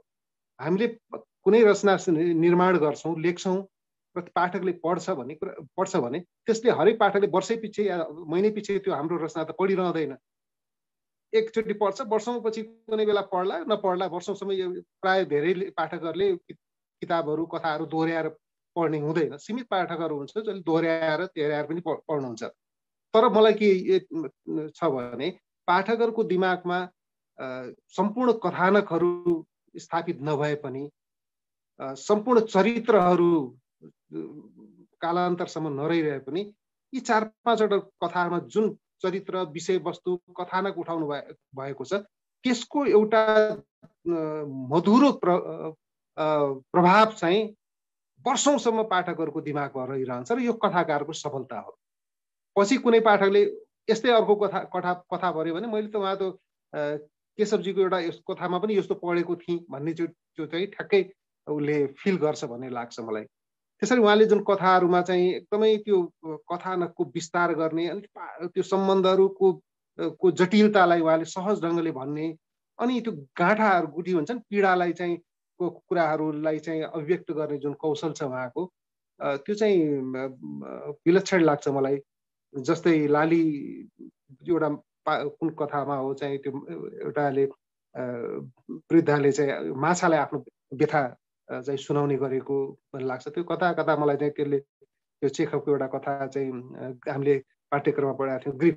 त्यो एकदम भिन्न परिवेशको कथा हो, तर चाहिँ त्यसले चाहिँ एउटा विदेशमा जाने हाम्रो यहाँको जुन एउटा समाजबाट अर्को समाजमा जाने र त्यो समाजमा एडजस्ट हुन नसक्ने जुन पीडा छ, हाम्रो बुजुर्गहरूको जुन पीडा छ, त्यो पीडाले साह्रै प्रतीकको रूपमा उहाँले त्यो उठाउनु भएको छ। र उहाँले विभिन्न धेरै कथामा चाहिँ त्यो मिथकहरूलाई, बिम्ब र प्रतीकहरूलाई चाहिँ सुन्दर ढङ्गले प्रयोग गर्नुभएको छ। पात्रको नामैमा पनि उहाँले त्यो चयनमा पनि एकदमै ध्यान दिएको जस्तो मलाई लाग्छ। एउटा राम कथा चाहिँ उहाँको जुन कथामा चाहिँ त्यो राम सीताको जुन त्यो कथामा प्ले गर्नुभएको छ, नामसित जुन खेल्नु भएको छ त्यो सुन्दर लाग्छ। एउटा त्यो कुन कथामा श्रवण भन्ने पात्र छ, त्यो चाहिँ हामी श्रवण कुमार भन्ने जुन हाम्रो बिम्ब छ बाबु आमाको एकदम रेखदेख गर्ने, तर उसले त्यो चाहिँ आफ्नो त्यो समय त्यो सहयोग आफ्नो दिन नसकेको बाबु आमालाई जुन पीडा छ त्यो पीडा त्यो कथाहरूमा व्यक्त भएको। यसकारण उहाँले चाहिँ त्यो धेरै चिजलाई समेट्नु भएको छ। एउटा परिपक्व कथा लेखन को रूपमा उहाँ चाहिँ नेपाली साहित्यमा स्थापित हुनुभएको छ भन्ने मलाई लाग्छ। कतै पनि उहाँले यो झारा टारेर थोरै मेहनत गरेर लेखेको जस्तो कथाहरू लाग्दैन। त्यसकारण मलाई लाग्छ कि उहाँको कथा लेखनको यो अर्को भोरको लामो समयसम्म नेपाली साहित्यमा चर्चा भइरहनेछ। एउटा कुरा चाहिँ असहमति होइन, एउटा सानो मैले अगाडि पढ्न पाएको भए सायद यस्तो सल्लाह दिन्थे कि भन्ने लाग्छ। जस्तै यो कथा अर्को भोर भन्ने शीर्षक राख्नु भएको छ सङ्ग्रहको। उहाँको धेरै कथा प्राय सबै कथाको एउटा प्रयोग पक्ष चाहिँ सबल छ एकदम। उहाँले यति सामान्य जस्तो ज्ञानुजीले भने जस्तै गुरुप्रसाद मैनालीको पाराले कथाको उठान गरे पनि पछि त्यो एकदम ट्विस्ट गरेर त्यसमा फेरि एउटा प्रयोग ल्याउनु भएको छ। स्टोरी टेलिङमा चाहिँ एउटा नयाँ पद्धति उहाँले भित्राउनु भएको छ। अनि त्यो 3 बराबर 5 कथामा पनि त्यो देखिन्छ, त्यो बान्की देखिन्छ। तर अनि त्यो एउटा त्यो सायद कथाको अन्तिमतिर गएर अर्को भोर भन्नेमा आउँछ, त्यो एउटा वाक्यांश आउँछ र उहाँले त्यसलाई चाहिँ शीर्षक बनाउनु भयो। तर मलाई के लाग्थ्यो भने यत्रो प्रयोगमूलक कृति पनि हो यो, त्यसकारण त्यो 3 बराबर 5 नै त्यो शीर्षक राखे भइदिए पनि यो कथा सङ्ग्रहको चाहिँ अझ एउटा आकर्षण त्यो शीर्षकले पनि गर्थ्यो कि भन्ने लाग्छ। त्यसकारण एउटा प्रयोगमूलक कथाको सङ्ग्रहको लागि एउटा अलिकति पारम्परिक नाम उहाँले चयन गर्नुभयो कि भन्ने मात्र लाग्छ, अरू केही होइन। तर समग्रमा उहाँको कथा लेखनले मलाई अत्यन्त प्रभावित गरेको छ। यो एउटा चाहिँ नेपाली कथा साहित्यमा एउटा उल्लेखनीय कृति हो भन्ने मलाई लाग्छ। हार्दिक आभार व्यक्त गर्छु नयनराज पाण्डेज्यूलाई। वास्तवमा हामीले अग्रज कथाकारबाट खोजेको यो विचार नै यति मात्रै थियो, यति नै हो। हामीले खोजेको एउटा स्नेह खोजेको हौँ र केशवराज गेवालीलाई यो प्राप्त भएको छ। नयनराज पाण्डेको यो गहन विचारको लागि हार्दिक आभार व्यक्त गर्दछु। यतिखेर हामी अन्तर्राष्ट्रिय नेपाली साहित्य समाजको शब्द सारथी कार्यक्रमको 13औं श्रृङ्खलामा छौँ र कथाकार केशवराज गेवालीको अर्को भोर कथा कृतिमाथि परिचर्चा गरिराखेका छौँ। हामीसँग यतिखेर महेश क्षितिज, कवि महेश क्षितिजजी आउनुभएको छ। उहाँलाई म हार्दिक स्वागत गर्दछु। यसै गरी हिममाया पौडेलज्यू आउनुभएको छ, उहाँलाई पनि म हार्दिक स्वागत गर्दछु। र अब यतिखेर भने एउटै पेसामा लाग्नुभएका कृष्ण कुसुम र केशवराज गेवाली दुवैजना अमेरिकामा रहेर इन्जिनियर हुनुहुन्छ। उहाँहरू पेसाले इन्जिनियर हुनुहुन्छ र कथा र कविताको क्षेत्रमा उहाँहरूले कलम चलाइरहनु भएको छ। पछिल्लो समय दुवैजना कथामा केन्द्रित रहनु भएको छ र केशवराज गेवालीलाई नजिकबाट चिन्ने र कथाकारिता पनि नजिकबाट हेर्ने कृष्ण कुसुमज्यू यतिखेर हाम्रो साथमा हुनुहुन्छ। उहाँलाई म केशवराज गेवालीको कथाकारिता र लेखक केशवराज गेवालीको व्यक्तित्वको बारेमा प्रकाश पार्नको लागि हार्दिक आग्रह गर्छु। कृष्ण कुसुमज्यू नमस्कार। कथाको बारेमा त म एउटा सामान्य पाठकको हिसाबले मलाई लागेका कुराहरू केशवजीसँग पटक पटक सेयर गरेको छु। आज झन् मोहजी, ज्ञानु म्याम र नयन दाईको उहाँहरूको पाठकीय अभिव्यक्ति पढ्दै गर्दाखेरि मैले मैले नोटिस गर्थेँ अनि त्यो कुरो चाहिँ उहाँहरूले नि भन्नुभएपछि मलाई के लाग्यो भने मैले पढ्न चाहिँ सिकेछु भन्ने लाग्यो मलाई। मेन कुरो पढ्न सिक्नु पनि ठुलो कुरो जस्तो लाग्छ मलाई। अनि केशवजीको अब यहाँ हरेक कथाको बारेमा अथवा कथाको बारेमा सबै केही पनि आइसकेको छ सबै कुराहरू। मैले एउटा पाठककै रूपमा र एउटा सँगसँगै हिँड्न खोजेको, म पनि कथाको गोरेटोमा नै सँगसँगै हिँड्न खोजिरहेको अर्को कथाकार भएको कारणले धेरै उहाँको कथा यो 3 बराबर 5 को खुब चर्चा भयो। यो सुरुमा अङ्ग्रेजीमा 2019 मा चाहिँ यो NRN को भाषा साहित्य समिति उत्तर अमेरिका त्यसको चाहिँ प्रकाशन गर्दाखेरि त्यसमा उहाँको नाम आएको रहेछ। अनि म कथा लेखिरहेको मान्छे, मलाई चाहिँ यो नौलो नाम चाहिँ कहाँबाट आयो भन्ने भयो।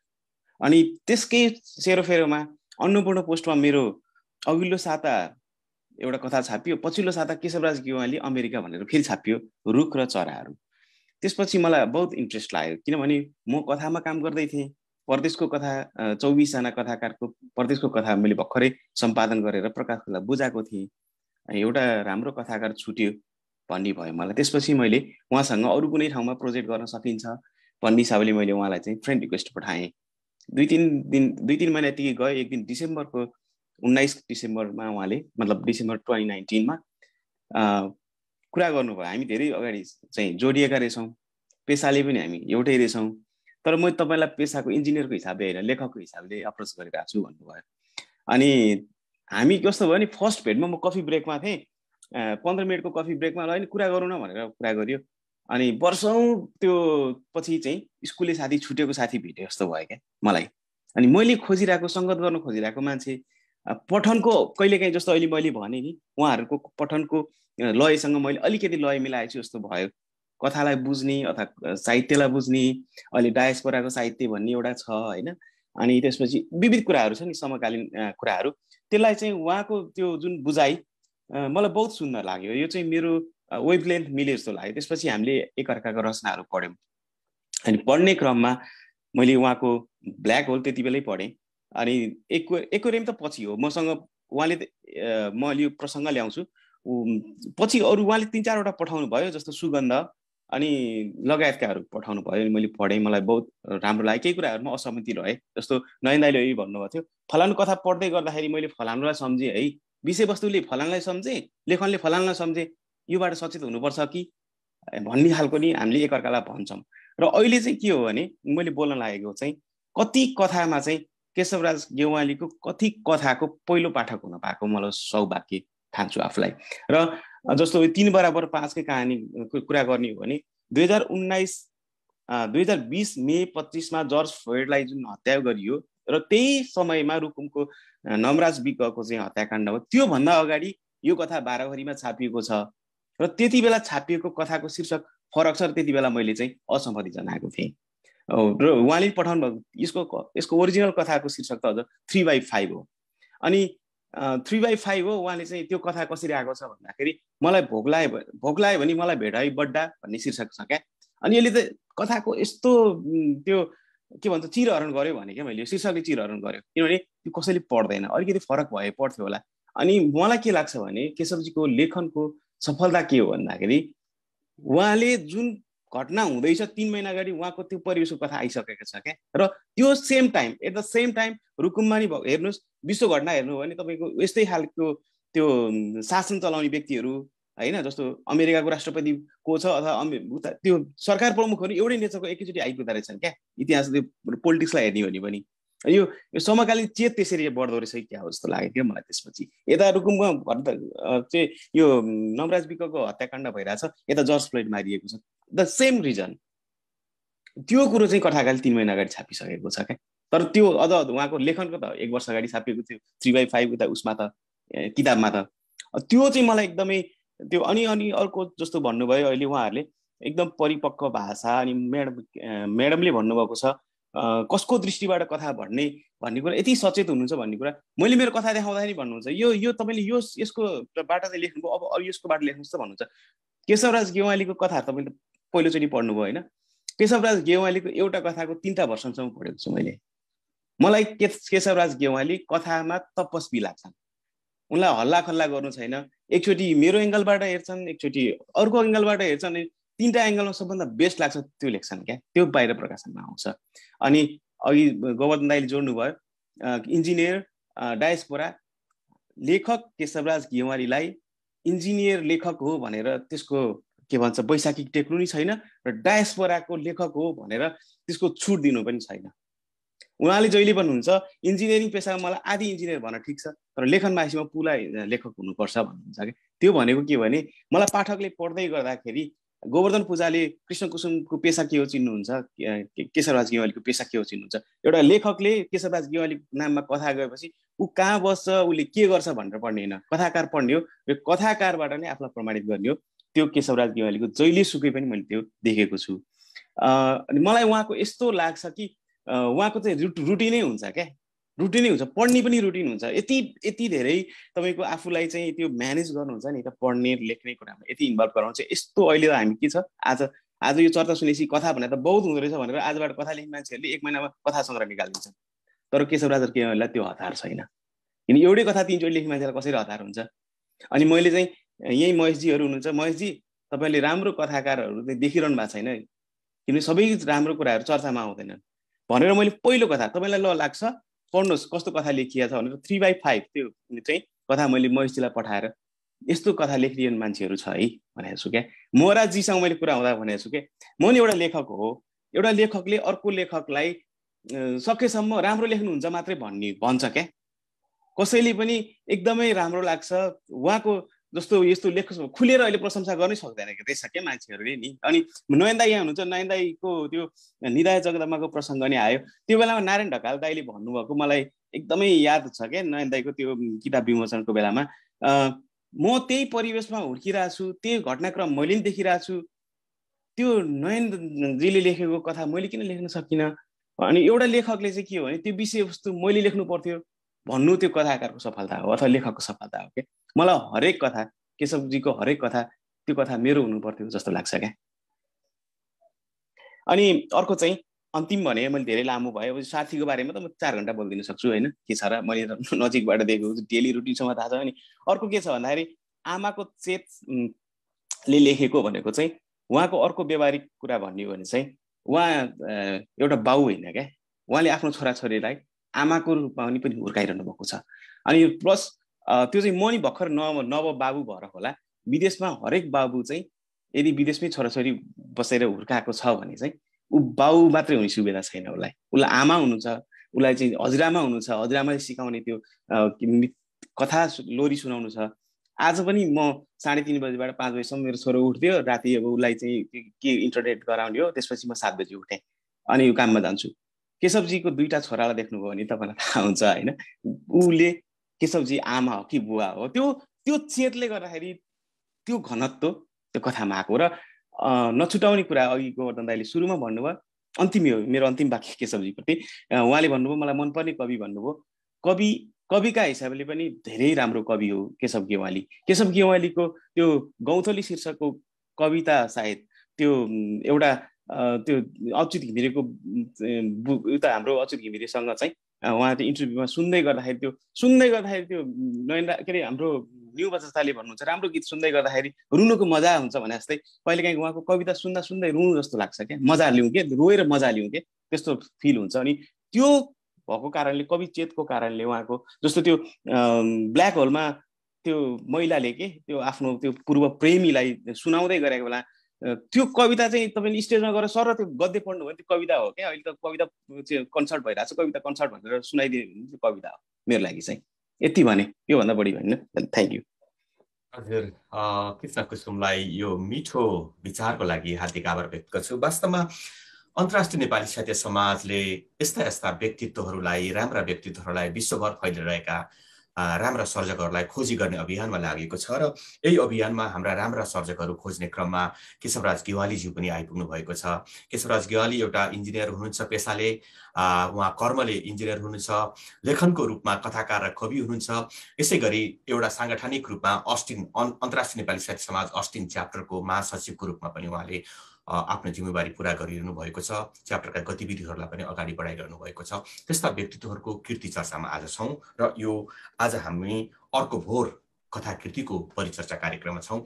हाम्रा 4 जना वक्ताहरूले बोलिसक्नु भएको छ। अब भने भर्खरै मात्र प्रमोद अमात्यज्यू आउनुभएको छ, लस एन्जलसबाट, क्यालिफोर्नियाबाट उहाँ जोडिनु भएको हो। उहाँलाई म हार्दिक स्वागत गर्दछु। र अब भने हामी 15 मिनटको लागि यो मञ्च खुला गर्छौँ। 10 देखि 15 मिनटभित्र यहाँलाई लागेको विचारहरू सुनेछौँ र यो क्रममा मलाई लागेको सबैभन्दा पहिला म अन्तर्राष्ट्रिय नेपाली साहित्य समाजका पूर्व अध्यक्ष तथा अन्तर्राष्ट्रिय नेपाली साहित्य समाज बोर्ड अफ ट्रस्टीका वर्तमान उपाध्यक्ष कथाकार पदम विश्वकर्माज्यू, जसको तमसुक कथा सङ्ग्रह प्रकाशित भएको छ, यसै गरी क्वारेन्टाइन उपन्यास पनि प्रकाशित भएको छ।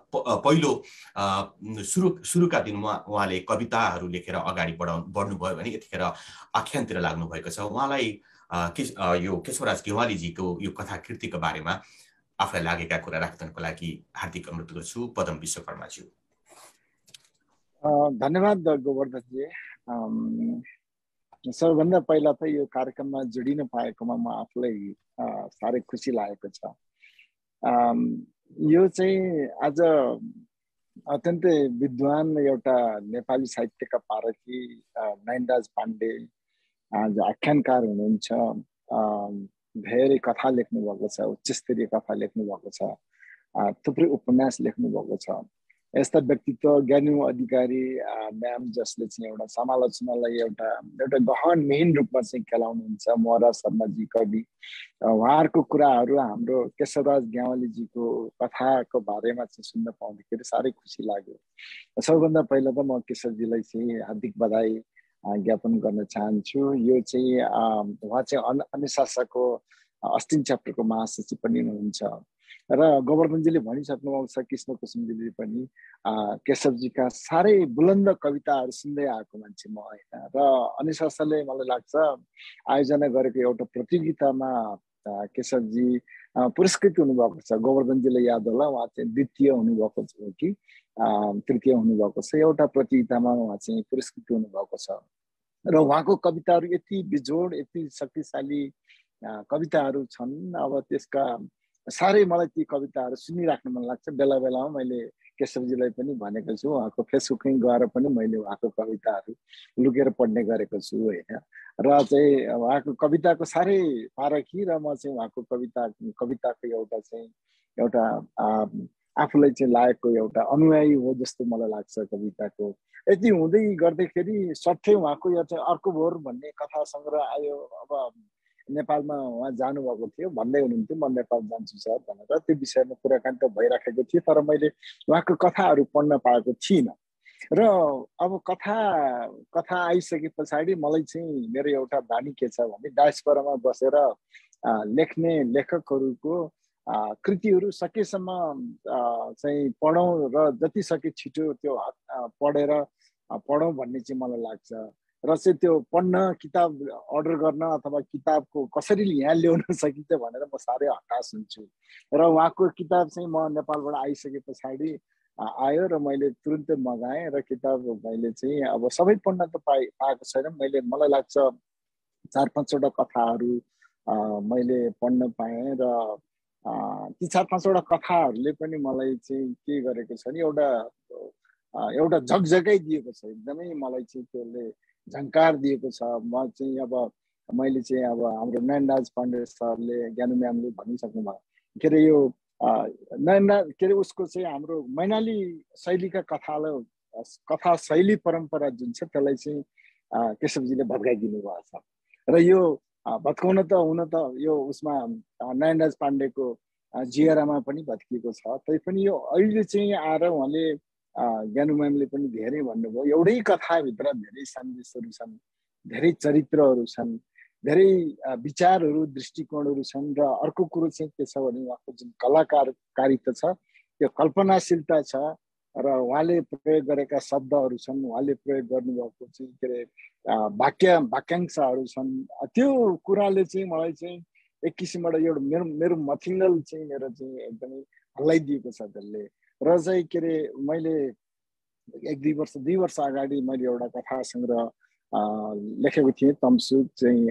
त्यो तमसुक चाहिँ ठ्याक्कै सपाट गुरुप्रसाद मैनालीको शैलीमा लेखिएको कथा सङ्ग्रह हो। त्यो मैले त्यही शैलीले नै अँगालेरै लेखेको हो। तर अब यो चाहिँ अहिलेको कथा, अब हामीले पढेका गुरुप्रसाद मैनालीको कथा झन्डै 30-40 वर्ष अगाडिका कथाहरू अहिले पनि हामीले त्यही परम्परा, त्यही शिल्पी, त्यही शैलीलाई दोहोऱ्याउनु जरुरी छ कि अथवा नेपाली साहित्यले नयाँ शैली चाहेको छ कि अहिलेको पाठकहरूको माग के छ भन्ने कुराहरूलाई एकदमै बोधगम्य हिसाबले हाम्रो केशवजीले चाहिँ त्यसलाई औल्याउनु भएको छ। र त्यो कथा पढ्दाखेरि त्यो यस्तो लाग्छ कि मलाई त्यो एक प्याराग्राफ पढेर एक पेज पढिसक्यो, फेरि त्यही पेज फेरि दोहोऱ्याउन मन लाग्छ। त्यस्तो खालको चाहिँ त्यो लेखन शैली उहाँको आएको छ। र एउटा पाठकलाई सजिलै भाषागतको हिसाबले पनि राम्रो भाषाहरू छ। केशवजीको यो उसको अर्को भरमा राखिएको प्रयोग गरेका भाषाहरू जुन छन् त्यो चाहिँ सामान्य भाषा भनेर मैले भन्न सकिराखेको छैन। त्यो भाषाहरू, त्यो बोधगम्य कुराहरू, त्यस पछाडि त्यो कल्पनाशीलता, त्यस पछाडि त्यहाँ प्रयोग गरिएका अलङ्कारिक कुराहरूले गर्दाखेरि चाहिँ केशवजीको एउटा कथा लेखन शैली प्रति म चाहिँ साह्रै प्रभावित भएको छु र साह्रै खुसी पनि लागेको छ। र केशवजी यस्तै कथाहरू लेख्दै जानुहोस्, तपाईँको अरू कथाहरू पनि सुन्न पाइयोस्। मैले सबै कथाहरू पढिसकेपछि केशवजीलाई मैले केही भन्ने छु यो विषयमा चाहिँ। उहाँको र मेरो बिचमा केही कुराकानी पनि भइराखेको छ। कथाकै विषयलाई लिएर मैले केही पर्सनल्ली पनि उहाँलाई केही कमेन्टहरू लेखेको छु। तैपनि यो जुन अर्को भोट जुन आयो, यसले चाहिँ नेपाली साहित्यको एउटा कथाकारिता र कथामा चाहिँ एउटा नयाँ आयाम थपेको छ। र अबको कथा लेखन चाहिँ एउटा सपाट गुरुप्रसाद मैनालीको शैलीलाई मात्रै अँगालेर नेपाली साहित्य अगाडि बढ्न सक्छ कि सक्दैन त भन्ने एउटा च्यालेन्ज पनि यसमा चाहिँ यसले सिर्जना गरेको छ। र अबका कथा मलाई लाग्छ नेपाली साहित्यका कथामा नयाँ मोडहरू नयाँ आयामहरू थपिनेछन् र त्यसको चाहिँ तपाईँ एउटा सफल कथाकार र सफल पात्र हुनुहुन्छ। यहाँलाई बधाई छ। मैले धेरै भनिनँ र यहाँको कथाकारिताको लागि चाहिँ म हार्दिक बधाई र शुभकामना व्यक्त गर्न चाहन्छु। Govardhanji, back to you. Thank you. धेरै धेरै धन्यवाद पदम विश्वकर्माज्यू। वास्तवमा यहाँबाट यस्तै विचारहरू हामीले सुन्न खोजेको थियौँ र जुन पुरा भएको छ। अब पनि म कथाकार कुसुम गेवाली, कवि कुसुम गेवाली हामीसँग जोडिनु भएको छ क्यानाडाबाट। उहाँका केही विचारहरू छन् भने राखिदिनुको लागि अनुरोध गर्छु। त्यसपछि म तीर्थराज अधिकारीज्यूतर्फ जानेछु र यहाँहरूको पनि सहभागिता रहने छ भने हात उठाउनु होला। त्यसपछि भने कथाकारको 5 देखि 10 मिनटभित्रको विचार सुन्नेछौँ र हामी कार्यक्रम अन्त्य गर्नेछौँ। यतिखेर भने कुसुम गेवालीज्यू जो क्यानाडाबाट जोडिनु भएको छ, नेपाली कविता र कथा कवितामा चर्चित नाम हो। हजुर नमस्कार। मेरो धेरै भन्नु छैन। आदरणीय दाजु, ज्ञानु म्याडम, पदम सर लगायतका सबैले भनिसक्नु भएको छ। यहाँ भन्न धेरै बाँकी छैन। एउटा मात्रै कुरा भन्छु। मैले देखेको र यहाँ मलाई एकदम मन परेको कुरा, कुनै पनि कुरा भन्दा त्यसले शब्दमा ब्रह्म छ भने हाम्रो पौराणिक साहित्यमा भनिन्छ र त्यो शब्दमा हुने शक्ति हामीले देखेका पनि छौँ। भनौँ न, मदन भण्डारीले बोलेपछि जुरुक्क काठमाडौँ उठ्थ्यो, गणेश मानजीले बोलेपछि जुरुक्क काठमाडौँ उठ्थ्यो, अथवा गान्धीले भनेपछि जुरुक्क इन्डिया उठ्थ्यो। त्यो किन उठ्थ्यो कसैले भन्दा र त्यही कुरा फेरि कतिचोटि दोहोऱ्याएर भन्थे किन उठ्दैन थियो, यो के कारणले हुँदैन थियो भन्दा त्यसमा शक्तिको निर्माण हुँदो रहेछ। एउटा शक्ति निर्माण हुन थुप्रै आर्मी, थुप्रै कार्यकर्ताहरू अथवा थुप्रो सङ्गठन चाहिँदो रहेछ। त्यसको लागि त्यसको शक्तिको निर्माण के हुँदो रहेछ भन्दा जीवनभित्रको आफैभित्रको कन्फ्युजनलेसनेस भन्न सजिलो होला, त्यो चिजले निर्माण गर्दो रहेछ भन्ने लाग्छ। त्यस्तै जस्तो म एउटा इक्जाम्पल मेरो आफ्नो क्लासमा यहाँ आएर पढ्दाखेरि एकजना मुस्लिम समुदायकी मेरो मित्र इन्जिनियर, हामी सँगै पढेको, उहाँसित कुराकानी गर्दा सुरुमा चिनजान हुँदाखेरि उहाँले त्यो आफ्नो धर्मका बारेमा एकदमै कट्टरतापूर्ण कुराकानी गर्नुहुन्थ्यो। पछि रहँदा बस्दा साथी बन्दै नजिक हुँदै गर्दा उहाँको पनि बच्चा, मेरो बच्चा उत्रै साथीहरू, उनीहरू पनि हामी पनि साथी, उनी पनि हाम्रो आउन जाने हुँदा पछिल्लो समयमा आएर हाम्रो क्लास सकिने बेलातिर चाहिँ उनले के भन्थिन्, यो बुर्खा लगाएर हिँड्नु त हैरानै हो नि, कहाँ यो मनपर्छ हामीलाई भन्नु पो भने त पहिला सुरुमा तिमीलाई भन्थिन् उनले भनेको। उनले सुरुमा जुन तर्क गर्थिन् मसित धर्मको लागि, हामी त पाउनुपर्छ, हामीलाई मनपर्छ त के गर्छ तिमीले भनेर हुन्छ भनेर भन्थिन् त्यही बुर्खाको विषयमा मलाई। अनि त्यतिखेर किन कन्भिन्सिङ लाग्दैन थियो मलाई भित्र, उनले भन्ने शब्द उनी हुन्, उनले गर्ने कुरा उनी हुन्, तर मलाई त्यो कुरा कन्भिन्सिङ लाग्दैन थियो। किन भन्दा पछि थाहा पाएँ उनको छुट्टिने बेला उनी भित्रपट्टिको मनमा के रहेछ भन्दा यो त कहाँ सजिलो हो र, यो त कहाँ मलाई मनपर्छ र भन्न पो परेर भनेको भन्ने हुँदो रहेछ। जब जीवनशैलीभित्र लेखकको भन्न परेर पो भनिदिएको त पाठकका लागि भन्ने हैसियत लिएर अथवा भन्ने विचारको श्रृङ्खला मनमा लिएर जब लेख्छ त्यसमा शक्ति हुँदो रहेछ। जब त्यही कुरा बोल्छ, नेतृत्वको शक्ति नहुनु पनि त्यही कारण हो। जसको भित्री मनमा अर्कै कुरा छ, भन्न बाहिर अर्कै भनिरहेछ, त्यो कुरा चाहिँ केशवजीको शक्ति एकदमै ठुलो शक्ति त्यो देख्छु। उहाँहरू जस्तो जीवन बाँच्नुहुन्छ, जस्तो बोल्नुहुन्छ, त्यही कुराहरू लेख्नुहुन्छ, त्यही कुराहरू त्यसैबाट उम्रेका छन्। उहाँभित्र लेखिएका जुन सही विचार उहाँले सम्प्रेषण गरिरहनु भएको हुन्छ त्यसप्रति आफ्नो जीवनमै विमति छैन। उहाँको भनौँ न त्यो जातीयताको विरुद्धमा जुन कुरा लेख्नु भएको छ उहाँ भित्रै पनि छैन त्यो चिज। त्यो भित्र कस्तो हुन्छ भन्दा यहाँ आफूलाई पढ्दाखेरि मेरो त 2टा छोरी छन्, मेरो छोरी कुनै पनि कुरा मन परायो भने मैले स्वीकार गर्न सक्छु कि सक्दैन भन्ने कुरा म आफू कन्भिन्स हुनुपर्छ र मैले त्यो विषयमा लेख्नुपर्छ। आफ्नो छोरीलाई को केसमा चाहिँ कहाँ त्यसो हुन्छ, जातपात त हेर्नु पर्छ नि भनेर भन्ने घरमा, अनि त्यहाँ लेख्ने बनाउँदा ठुलो कुरा लेख्ने भएपछि मेरो लेखनमा शक्ति हुँदैन। हो त्यो शक्ति उहाँभित्र छ, जुन उहाँको जीवनशैली र विश्वासमै स्थापित शक्ति हो। त्यो चाहिँ मलाई एकदमै अनुकरणीय लाग्छ उहाँको। अरू कुरा धेरै कुरा त उहाँ विज्ञ साथीहरूले भन्नुभयो, मैले बिदा मागेँ। धन्यवाद कुसुम गेवालीज्यू। यो नयाँ दृष्टिकोण, नयाँ विचार, यो आज यो हामी यो मञ्चमा जुन कुराहरू गरिराखेका छौँ कृपया नदोहोऱ्याइदिनु होला भन्ने आग्रह सधैँभरि रहने गर्थ्यो। आज त्यही अनुरूप पुरा भएको छ। हाम्रा अघिल्ला वक्ताहरूले भन्नुभएका कुराहरूलाई, देख्नुभएको विचारहरूलाई, राख्नुभएको विचारहरूलाई पछिल्लो वक्ताहरूले दोहोऱ्याइदिनु भएको छैन र नयाँ नयाँ कुराहरू आइराखेको छ। हामी यही समयको महत्त्वपूर्ण समयलाई नै हामीले प्रयोग गरिराखेका छौँ, अनुभूत गरिराखेका छौँ। अब भने म तीर्थराज अधिकारीजीलाई शुभकामनाका केही शब्द आफ्नो लागि अनुरोध गर्दछु। तीर्थराज अधिकारीज्यू। हजुर नमस्कार, धेरै धेरै धन्यवाद Govardhan पूजाज्यू।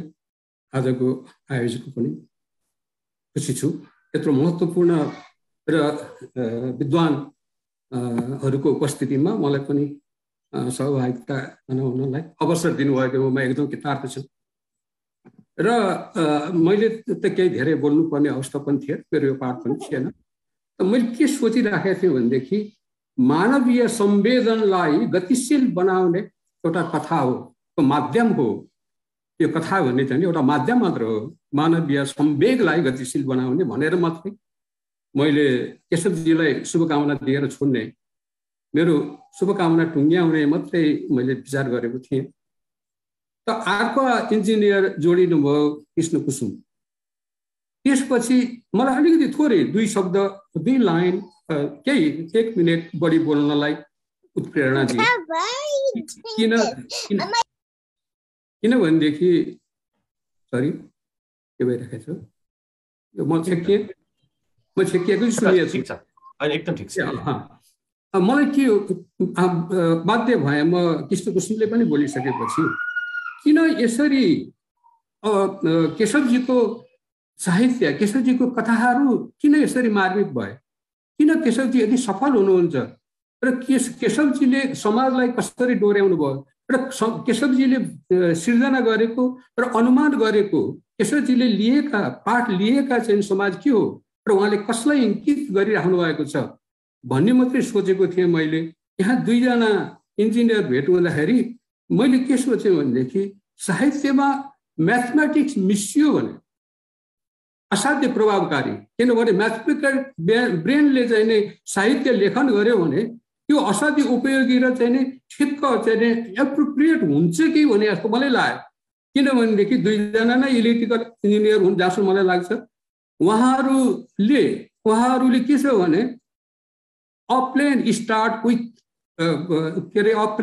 With special velocity of this भनेर अर्कोले त्यो बन्दुक ताक्दाखेरि कुन पोइन्टमा गएर ट्याक्क लाग्छ र के हुन्छ भन्ने कुराको हिसाब गरे जस्तै यो साहित्यले चाहिँ नै समाजलाई, गतिशील समाजलाई, साहित्य लेखकको विचार र गतिशील समाजको कुन पोइन्टमा गएर त्यसले स्ट्राइक गर्छ र के प्रतिक्रिया देखिन्छ भन्ने कुराको क्यालकुलेसन गर्छ जस्तो मलाई लाग्छ।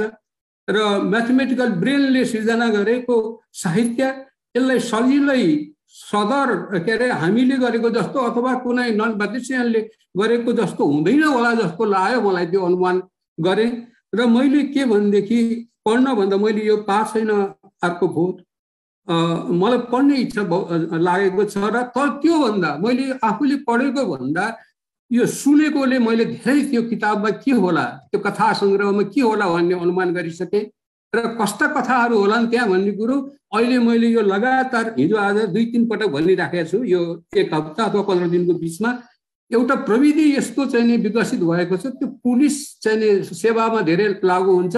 कसैको एउटा अनुहारको कुनै भाग, नाक, मुख, आँखा मात्रै देख्यो भने यो मान्छे यस्तै होला भनेर चित्र बनाउन सक्छ। त्यस्तै म एउटा साहित्यकारको हैसियतले यी सुनेका कुराहरू र चर्चा भएका कुराहरू, विद्वान चाहिँ समालोचकहरूले भनेका कुराहरूबाट मैले केशवजीलाई यस्तो अनुमान गर्न सकेँ अथवा उहाँको साहित्यलाई यसरी अनुमान गर्न सकेँ। यी 14वटा कथाहरूमा यो कुरा होला भनेर मैले अनुमान गरेको छु।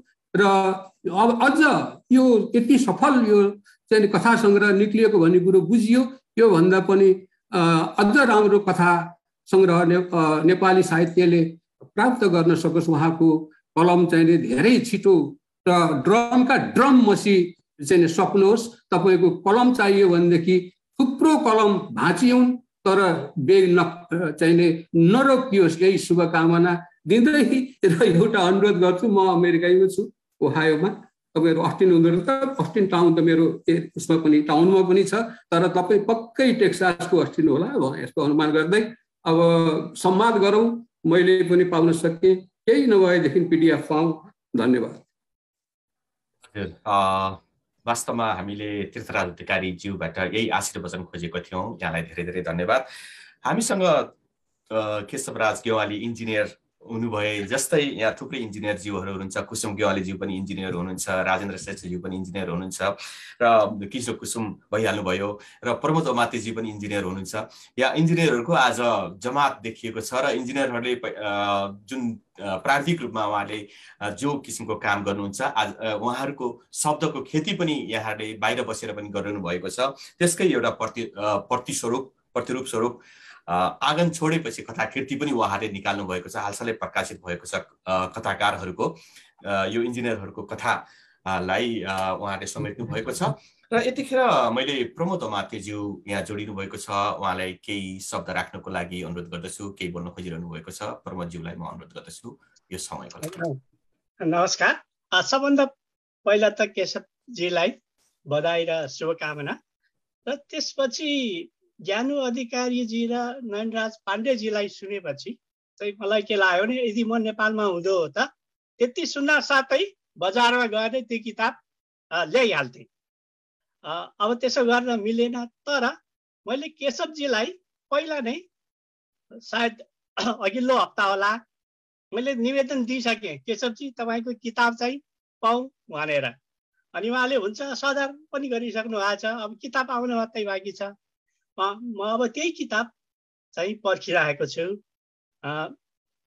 यति धेरै राम्रा कुराहरू सुनेपछि र अब चाहिँ पर्खिन अलि गाह्रो भइरहेको छ। यति हो मेरो भन्नु। नमस्कार। यो कार्यक्रमबाट हामीले यस्तो किसिमको कार्यक्रमबाट एउटा पाठकको सम्म पुग्ने, लेखकलाई पाठकसम्म पुर्याउने हाम्रो अभियान पनि हो। अर्को भोर केशवराज गेवालीको नयाँ कथा सङ्ग्रह हो। यसलाई शिखा बुक्सले प्रकाशित गरेको छ। नेपालमा यसको मूल्य 325 रुपियाँ राखिएको छ। यहाँहरू पनि शिखा बुक्स मार्फत यो किताब किनेर पढ्न सक्नुहुनेछ। र अमेरिकाको लागि केशवजीले आफ्नो मन्तव्यको क्रममा केही जानकारी गराउनुहुनेछ। यति भन्दै हाम्रो अस्टिन च्याप्टरबाट जोडिनुभएका अध्यक्ष, अस्टिन च्याप्टरका अध्यक्ष धर्मानन्द गौतमज्यू हुनुहुन्छ। सहकर्मीको रूपमा एउटा अनिशासनलाई अगाडि बढाइरहनु भएका केशवराज गेवाली र धर्मराज गौतम बीचको निकट सम्बन्धको कारणले गर्दाखेरि अन्तर्राष्ट्रिय नेपाली साहित्य समाज अस्टिन च्याप्टर यतिखेर गतिशील बनेको छ। म यो समय धर्मानन्द गौतमज्यूलाई केशवराज गेवालीका बारेमा केही कुरा राख्नको लागि अनुरोध गर्दछु। धर्मानन्द गौतमज्यू। नमस्कार, धन्यवाद गोवर्धन पूजाज्यू लगायत उपस्थित सम्पूर्ण आदरणीय व्यक्तित्व। आज यो जुन विशेष कार्यक्रममा म पनि सहभागी हुन पाउँदा अत्यन्तै हर्षित छु। ज्यादै महत्त्वपूर्ण कार्यक्रममा सहभागिता जनाउन पाइयो र यस मानेमा पनि म धेरै गौरवान्वित छु कि हामी एउटै च्याप्टरको सहकर्मी भएर काम गरिरहेको मान्छे, उहाँ महासचिव हुनुहुन्छ, म अध्यक्ष छु। उहाँबाट निस्किएको कृति यति राम्रो कृति निस्किएको छ भन्ने कुरा यहाँ आदरणीय व्यक्तित्वहरूबाट चर्चा भयो। मैले त कृति त पाउन सकेका छैन, तर अब अघि एकजना सरले भन्नुभयो जस्तै कतिखेर त्यो कृति पाउने भन्ने कौतूहलता मलाई पनि जागिरहेको छ। वास्तवमा अस्टिन च्याप्टर गठन भएको 1 वर्ष 3-4 महिना भयो र म अध्यक्षको रूपमा काम गरिरहेको भए तापनि उहाँ जस्तो एउटा महासचिव पाएर म ज्यादा नै खुसी छु। किनभने यो च्याप्टरलाई राम्रो तरिकाले सञ्चालन गर्नको लागि, यसलाई यसका गतिविधिहरू अगाडि बढाउनको लागि उहाँको मेरो भन्दा पनि धेरै योगदान रहेको कुरा म यहाँ जानकारी गराउँछु। किनभने उहाँसँग यति धेरै साङ्गठनिक क्षमता छ। उहाँले नै वास्तवमा यो मोबिलाइजेसन गरिराख्नु भएको छ र यी गतिविधिहरूलाई अगाडि बढाइराख्नु भएको छ र उहाँको कलम अझ अगाडि बढोस्, उहाँका कलमबाट अरू नयाँ नयाँ सृजनाहरू निक्लिउन्, नेपाली साहित्यमा अरू बढी योगदान पुर्याइदिनु होला भन्ने आशा राख्दै मेरा 2 शब्द टुङ्ग्याउँछु। धन्यवाद। धर्मानन्द गौतमज्यूलाई हार्दिक आभार व्यक्त गर्छु। केशवजीको एउटा साङ्गठनिक स्वरूपको बारेमा, शक्तिको बारेमा पनि यहाँले जानकारी गराइदिनु भयो। हामी कार्यक्रमको अन्तिममा छौँ। हामीसँग एकजना अन्तर्राष्ट्रिय नेपाली साहित्य समाज क्यान्सास च्याप्टरका अध्यक्ष जोडिनु भएको छ कमला न्यौपानेज्यू। उहाँको जङ्गलको यात्रा कविता सङ्ग्रह पनि प्रकाशित छ। कविता राम्रो लेख्नुहुन्छ। पछिल्लो समय कथामा पनि उहाँले कलम चलाइरहनु भएको छ। उहाँलाई आजको अन्तिम वक्ताको रूपमा केही शब्द राख्नको लागि अनुरोध गर्छु। त्यसपछि पनि केशवजीको कुराहरू सुन्नेछौँ। कमला न्यौपानेज्यू। नमस्कार सबैजनालाई। सर्वप्रथम त केशवराज गेवालीज्यूलाई हार्दिक शुभकामना है, अनि बधाई छ अर्को भोरको लागि। म पनि अघि हाम्रो प्रमोदजीहरूले भने जस्तै म पनि त्यो किताब कहिले पाउँछु र हातमा पढौँ जस्तो लागिरहेको छ। मैले केशवजीलाई पनि भनेको छ, त्यो तुरुन्त आउँदैछ भन्दै हुनुहुन्छ। त्यसैले म त्यो पर्खाइमा छु। र अघि ज्ञानु अधिकारीजीले भने जस्तै मलाई चाहिँ उहाँको त्यो ब्ल्याक होल भन्ने कथाले यस्तो प्रभावित पार्यो है। त्यो एउटा महिलाको त्यो भित्र पसेर उहाँले त्यो कसरी त्यस्तो मनोवैज्ञानिक लेख्नुभयो भनेर मैले त्यो दुईचोटि मैले किताब पढ्न त पाइनँ, त्यो अडियोमा रहेछ, त्यसलाई सुनेको थिएँ। अनि मैले दुईचोटि सुनेँ है। त्यसको लागि चाहिँ एकदम अचम्मसित उहाँको त्यो लेखाइ त्यो एउटा नारीभित्र बसेर लेख्नु भएकोमा चाहिँ मैले अरू पनि त्यस्तै पात्रहरूको रहेछ त्यो पढ्न पाएको छैन। राम कथा पनि मैले सुनेको छु है। अनि त्यस्तै थुप्रै 4-5वटा कथा पढ्दा मलाई एकदमै इम्प्रेसिभ भएर म त्यो किताब कहिले पढ्न पाऊँ जस्तो लागेको छ। केशवजीलाई फेरि पनि धेरै धेरै धन्यवाद, शुभकामना। मलाई चाहिँ कथाको शैली चाहिँ, म उपन्यास धेरै पढ्ने मान्छे, मलाई उहाँको कथाहरू चाहिँ उपन्यास जस्तो लाग्यो है। मेरो विचारमा उहाँले त्यसमा पनि कलम चलाउनुहुन्छ होला, उपन्यास पढ्न पनि पाइएला कुनै बेला भन्ने शुभकामना दिँदै धन्यवाद। हजुर, धन्यवाद कमला न्यौपानेज्यू। वास्तवमा हामीले यो कार्यक्रमको सुरुवात गर्ने योजना पनि हाम्रा लेखकलाई जो डायस्पोरामा बसेर कलम चलाइरहनु भएको छ उहाँहरूलाई पाठक समक्ष कसरी पुर्याउने भन्ने अभियान स्वरूप नै हामीले यो कार्यक्रमको आयोजना गरिराखेका हौँ र लेखकलाई हामीले चिनाउने योजनामा राखेका हौँ। र हामीले अन्तर्राष्ट्रिय नेपाली साहित्य समाजले नेपालमा सम्पर्क सचिवालयको स्थापना गरेर विदेशमा बसेर लेखिरहेका लेखकहरूलाई एउटा कृति प्रकाशन गर्नुभएका लेखकहरूलाई त्यहाँ जोड्ने काम, चौतारीको काम गर्ने योजना अनुरूप अन्तर्राष्ट्रिय नेपाली साहित्य समाजले सम्पर्क सचिवालय पनि स्थापना गरेको छ। त्यही च्याप्टरबाट आगामी दिनमा हामीले कृति वितरण गर्ने योजना पनि गरिराखेका छौँ। यो एउटा जानकारी सहित मैले यहाँ मोहित जोशीज्यू जोडिनु भएको छ। राम्रो अध्येता हुनुहुन्छ मोहित जोशीज्यू, कवि पनि हुनुहुन्छ। राम्रो एउटा काव्य र गद्य विधामा, आख्यान विधामा दुवैतिर उहाँको रुचि छ। मोहितजीलाई केही शब्द राख्नको लागि अनुरोध गर्छु, यदि मोहितजी तयार हुनुहुन्छ भने। मोहितजी। हुन्छ सर, हुन्छ। हजुर मैले पनि रिसेन्टली नै पढेको किताब हो अर्को भोर। अनि यो वर्ष 2022 मा आएर पढेको किताबहरूमा चाहिँ मलाई एकदमै मन परेको कथा सङ्ग्रह चाहिँ अर्को भोर पनि हो। यो कथाहरूमा अब लगभग धेरै कुराहरू भनिसकियो। जस्तो 3 बराबर 5 मा जुन तरिकाले त्यो ठ्याक्कै त्यो अमेरिकामा भइरहेको दमन र नेपालको दमनलाई जसरी रिलेट गरिरहेको छ, अनि त्यसपछि त्यो क्यारेक्टरले चाहिँ नेपालमा पनि 3 बराबर 5 नै भइराखेको छ भनेको कुरा एकदम छ। रामकथा चाहिँ एकदमै मेटाफोरिकल तरिकाले आएको छ। अनि त्यसपछि यो कथा चाहिँ एन्डिङमा रामलाई नभेट्नु नै ठिक भएको हो जस्तो लागेको थियो मलाई। चाहिँ एकदमै मन परेको कथा भनेको चाहिँ मास्क कथा हो। यो कथामा चाहिँ जसरी चाहिँ एउटा प्रोस्टिट्युटको पनि आफ्नो वेश्यावृत्तिमा लागेको महिलाले पनि आफ्नो पेसालाई, उसले वेश्यावृत्तिलाई आफ्नो पेसा जसरी नै हेरेकी छ र अनि त्यसपछि त्यसलाई चाहिँ त्यो पेसामा पनि उसले जुन आफ्नो डिग्निटीलाई वा स्वाभिमानलाई अग्रणी स्थानमा राखेर जसरी कथा चाहिँ कोभिडको बेलाको महामारीको बेलामा लेखिएको छ, त्यो चाहिँ कोभिड लिटरेचर भनेर अहिले जुन तरिकाले लेखिराखेको छ तिनीहरूमध्ये चाहिँ मैले अहिलेसम्म पढेकोहरूमा सबैभन्दा मन पर्यो। किनभने यसले कोभिडको इस्युलाई मात्र होइन, जुन त्यो वेश्याले पनि आफ्नो पेसाप्रतिको स्वाभिमान र गरिमालाई जसरी लिएको छ, यो कथा चाहिँ मलाई सबैभन्दा मन परेको कथाहरूमा पर्छ। होल कथामा चाहिँ त्यो ब्ल्याक होल कथा फरक तरिकाले लेखिनुपर्ने, खासै धेरै नलेखिरहेको विषय थियो। एकदम मजाको प्रेम कथा छ ब्ल्याक होल।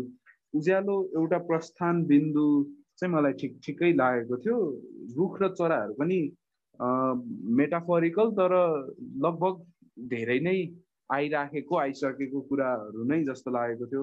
लय कथा चाहिँ मलाई एकदमै मन परेको कथा हो, किनभने जुन तरिकाले यसमा चाहिँ त्यो लय कथामा चाहिँ जसरी चाहिँ त्यो आएको छ वुमेन इम्पावरमेन्टको कुरा चाहिँ त्यो एकदम पहिला चाहिँ त्यसरी आएको थिएन। किनभने अब अहिलेको जमाना चाहिँ कथाहरू पनि यही समयको पनि लेखिनुपर्छ। सधैँ इम्पावरमेन्ट भनेपछि अब त्यो घरभित्रकै कुरा यताउति अर्कै तरिकाले मात्रै आइरहेको थियो। तर एक्चुअलमा भइरहेको कुरा के हो त, एक्चुअलमा के भइराखेको छ भन्ने कुरा चाहिँ लय कथाले एकदम मजाले समातेको छ।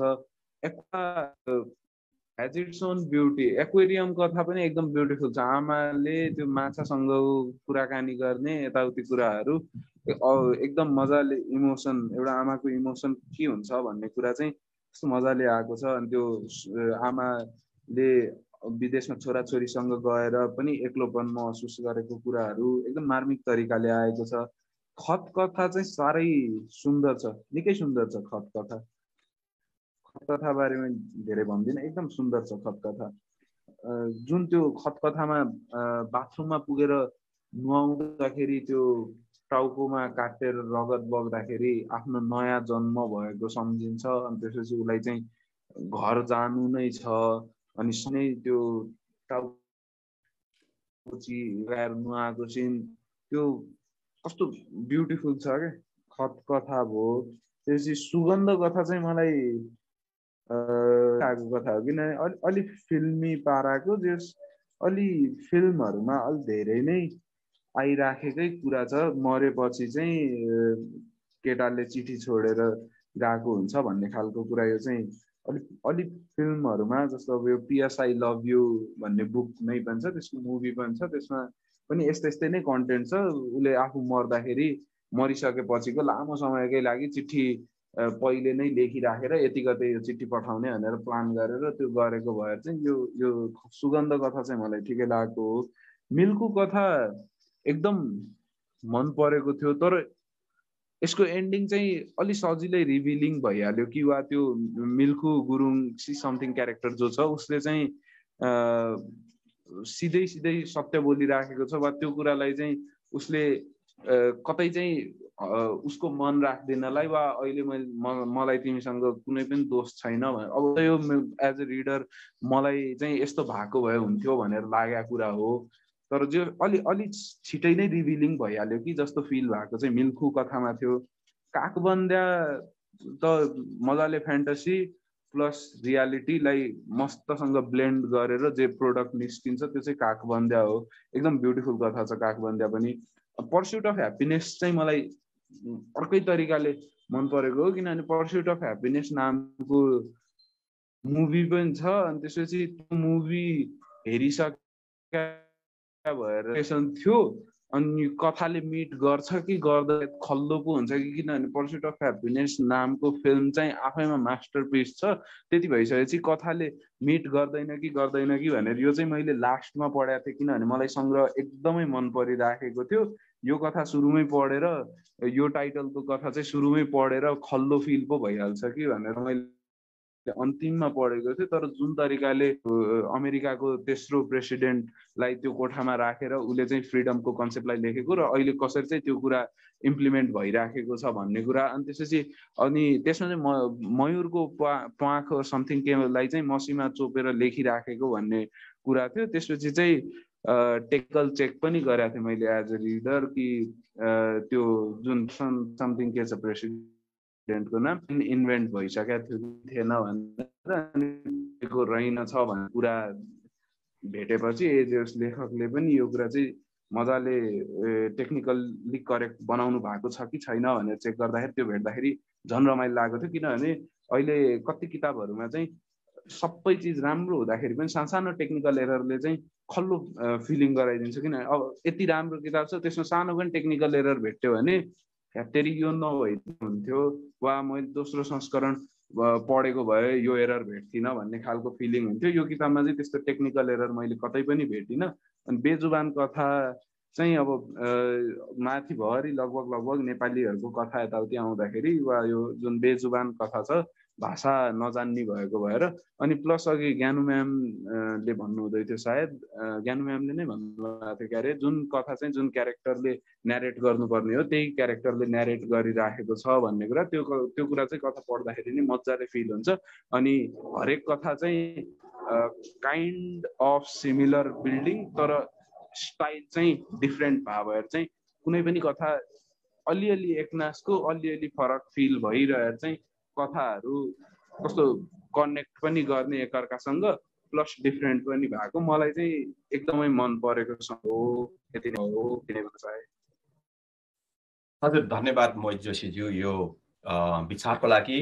वास्तवमा एउटा फेसबुकमा एउटा ग्रुप छ, नेपालमा एउटा समूह छ बुकाहोलिक्स भन्ने, त्यो समूहले एउटा सचेत पाठकको रूपमा एउटा काम गरिराखेको छ। लेखकहरूलाई, जिम्मेवार लेखकहरूलाई, राम्रा लेखकहरूलाई खोजेर एउटा प्रचार प्रसार गर्ने र पाठकको खोजी गर्ने काम गरिराखेको छ बुकाहोलिक्सले। मोहितजी यही अभियानमा लाग्नु भएको छ। सगुना शाह सहित मोहितजीहरूको एउटा टिमले यो काम गरिराखेको छ। यहाँलाई यो सचेत पाठक र लेखकलाई सजग गराउने काममा लागिरहनु भएकोमा शुभकामना व्यक्त गर्छु। मोहितजीलाई यो सहभागिताको लागि हार्दिक आभार व्यक्त गर्छु। अब भने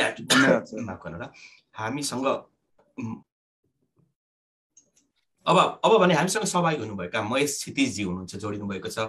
महेशजी तपाईँ बोल्ने अवस्थामा र केही बोल्न मन लागेको छ भने तपाईँलाई अन्तिम वक्ताको रूपमा राख्नेछु मैले। यहाँलाई केही बोल्नु छ भने, यहाँको केही भनाइ छ भने भनिदिनु होला, नत्र भने म सिधै लेखकतर्फ जानेछु।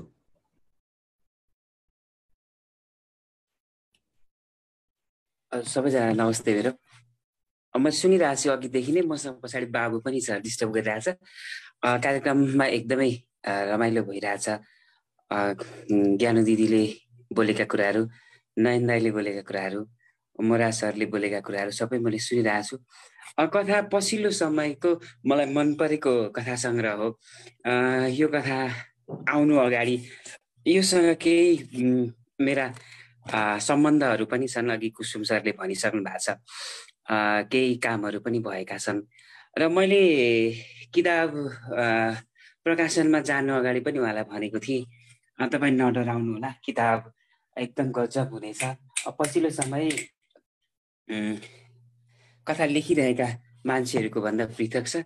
यसमा तपाईँ आत्तिनै पर्दैन, कथा सङ्ग्रहले तपाईँलाई बचाउँछ भनेको थिएँ। साँच्चै उहाँको कथा सङ्ग्रहले सबै मान्छेहरूले पढ्दाखेरि यो कथा त मेरै हो भन्ने एउटा समानधर्मिता बोक्न सकेको छ।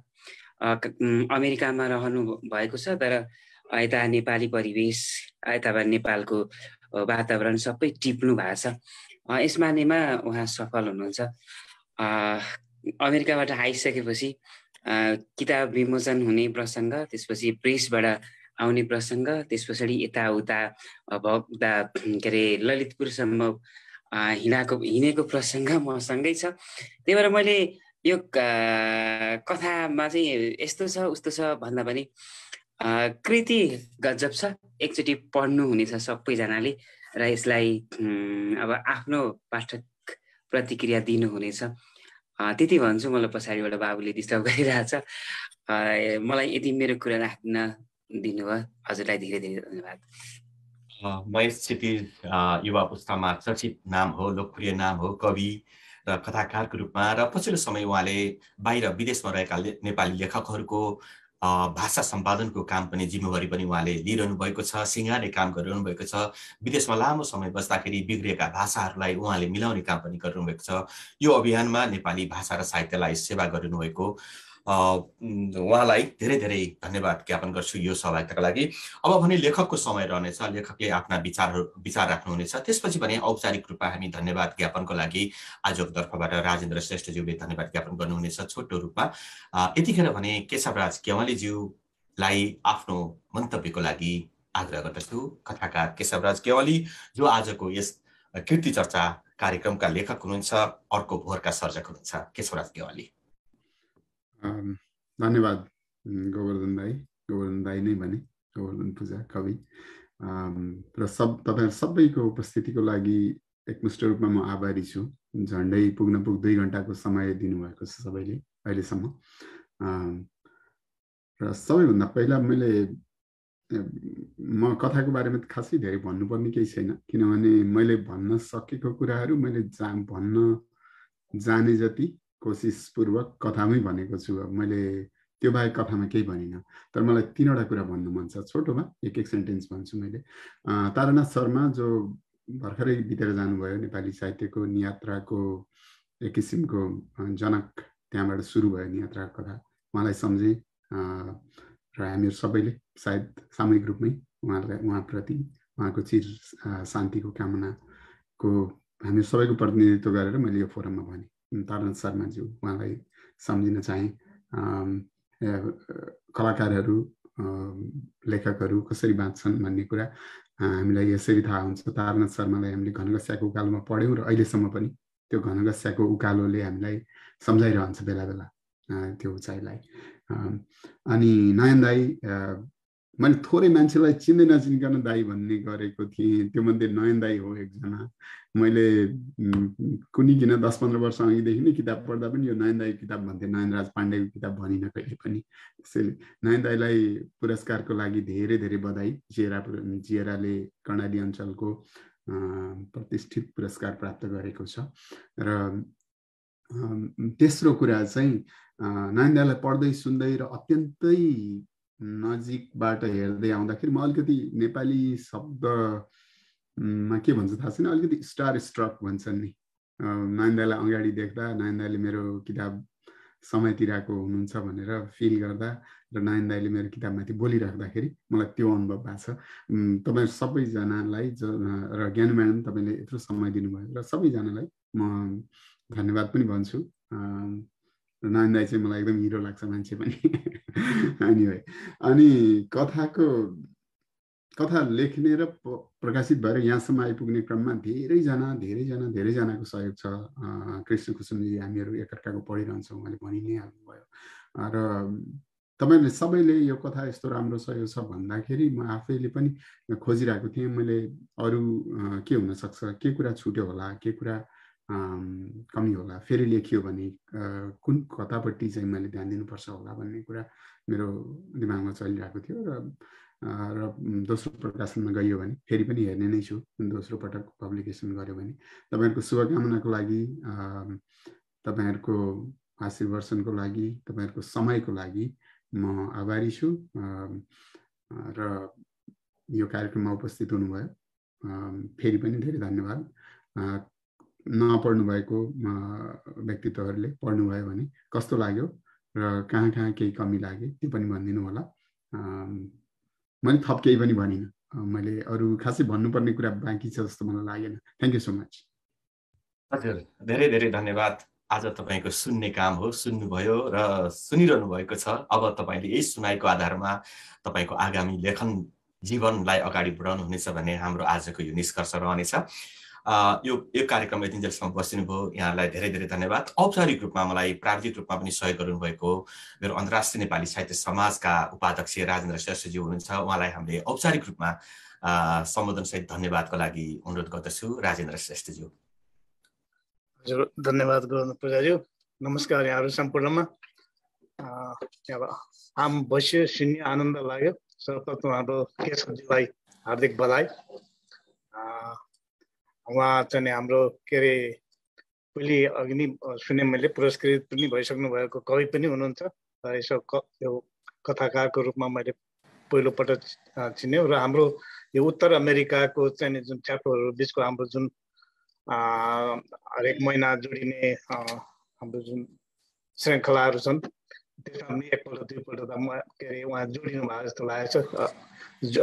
आशा छ फेरि अब जोडिनुहुनेछ। उहाँ महासचिव पनि हुनुहुन्छ होइन हाम्रो अश्विन च्याटरको। ल यहाँलाई बधाई छ। अब कथाको बारेमा त म अब इन्जिनियर भए, म पनि इन्जिनियर, यहाँ थुप्रै साथीहरू इन्जिनियर, र म चाहिँ अलिक लेख्ने भन्दा सुन्ने इन्जिनियर अहिलेसम्मको लागि होइन। र त्यो सुन्न र पढ्नको लागि पनि अलिकति प्लानिङ नै गर्नुपर्छ मलाई चाहिँ। अब यो त्यस्तो स्थितिमा चाहिँ तर आनन्द लाग्छ सुन्न चाहिँ। त यहाँहरूलाई चाहिँ बधाई छ र बाँकी धन्यवाद चाहिँ म एउटा 2टा श्लोक कवितामा दिन्छु। यो गाह्रो 13औं यो शब्द सारथीको र त्यसलाई 2 लाइनमा 2 श्लोकमा मैले समराइज गरेको छु, त्यसैमा म धन्यवाद दिने गरेको छु। 13औं भेट सुरम्य यो पल रह्यो स्रष्टाहरू माझमा, हामी आज जमेर काव्य जुममा बस्दै सुन्यौं साथमा। बुझ्नै पर्छ बुझौं विचार कविता स्वभाव पल्काउने,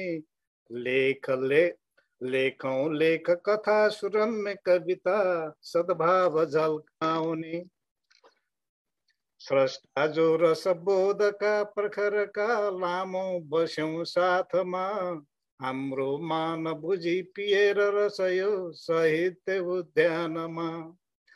बेला भव्य भयो प्रफुल्ल पलयो फुल्दा यहाँ बागमा, दिन्छौं हार्दिक धन्यवाद सबमा सद्भावना कामना। दिन्छौं हार्दिक धन्यवाद सबमा सद्भावना कामना। यहाँहरू सबैलाई हार्दिक धन्यवाद र नमन। सबैको समय शुभ रहोस्। अब म फेसबुकबाट अफ जाउँ गन्छ। हुन्छ, यतिन्जेलसम्म बसिदिनु भयो। हामी लगभग 1 घण्टा, ठिक 1 घण्टा 50 मिनटको यो बसाइ हाम्रो सुखद रह्यो र हामीले केशवराज गेवालीको कथा अर्को भोरमाथि चर्चा गर्न सक्यौँ। आजको कार्यक्रममा फेरि पनि यहाँहरूलाई धेरै धेरै धन्यवाद दिँदै अन्त्य भएको घोषणा गर्दछु।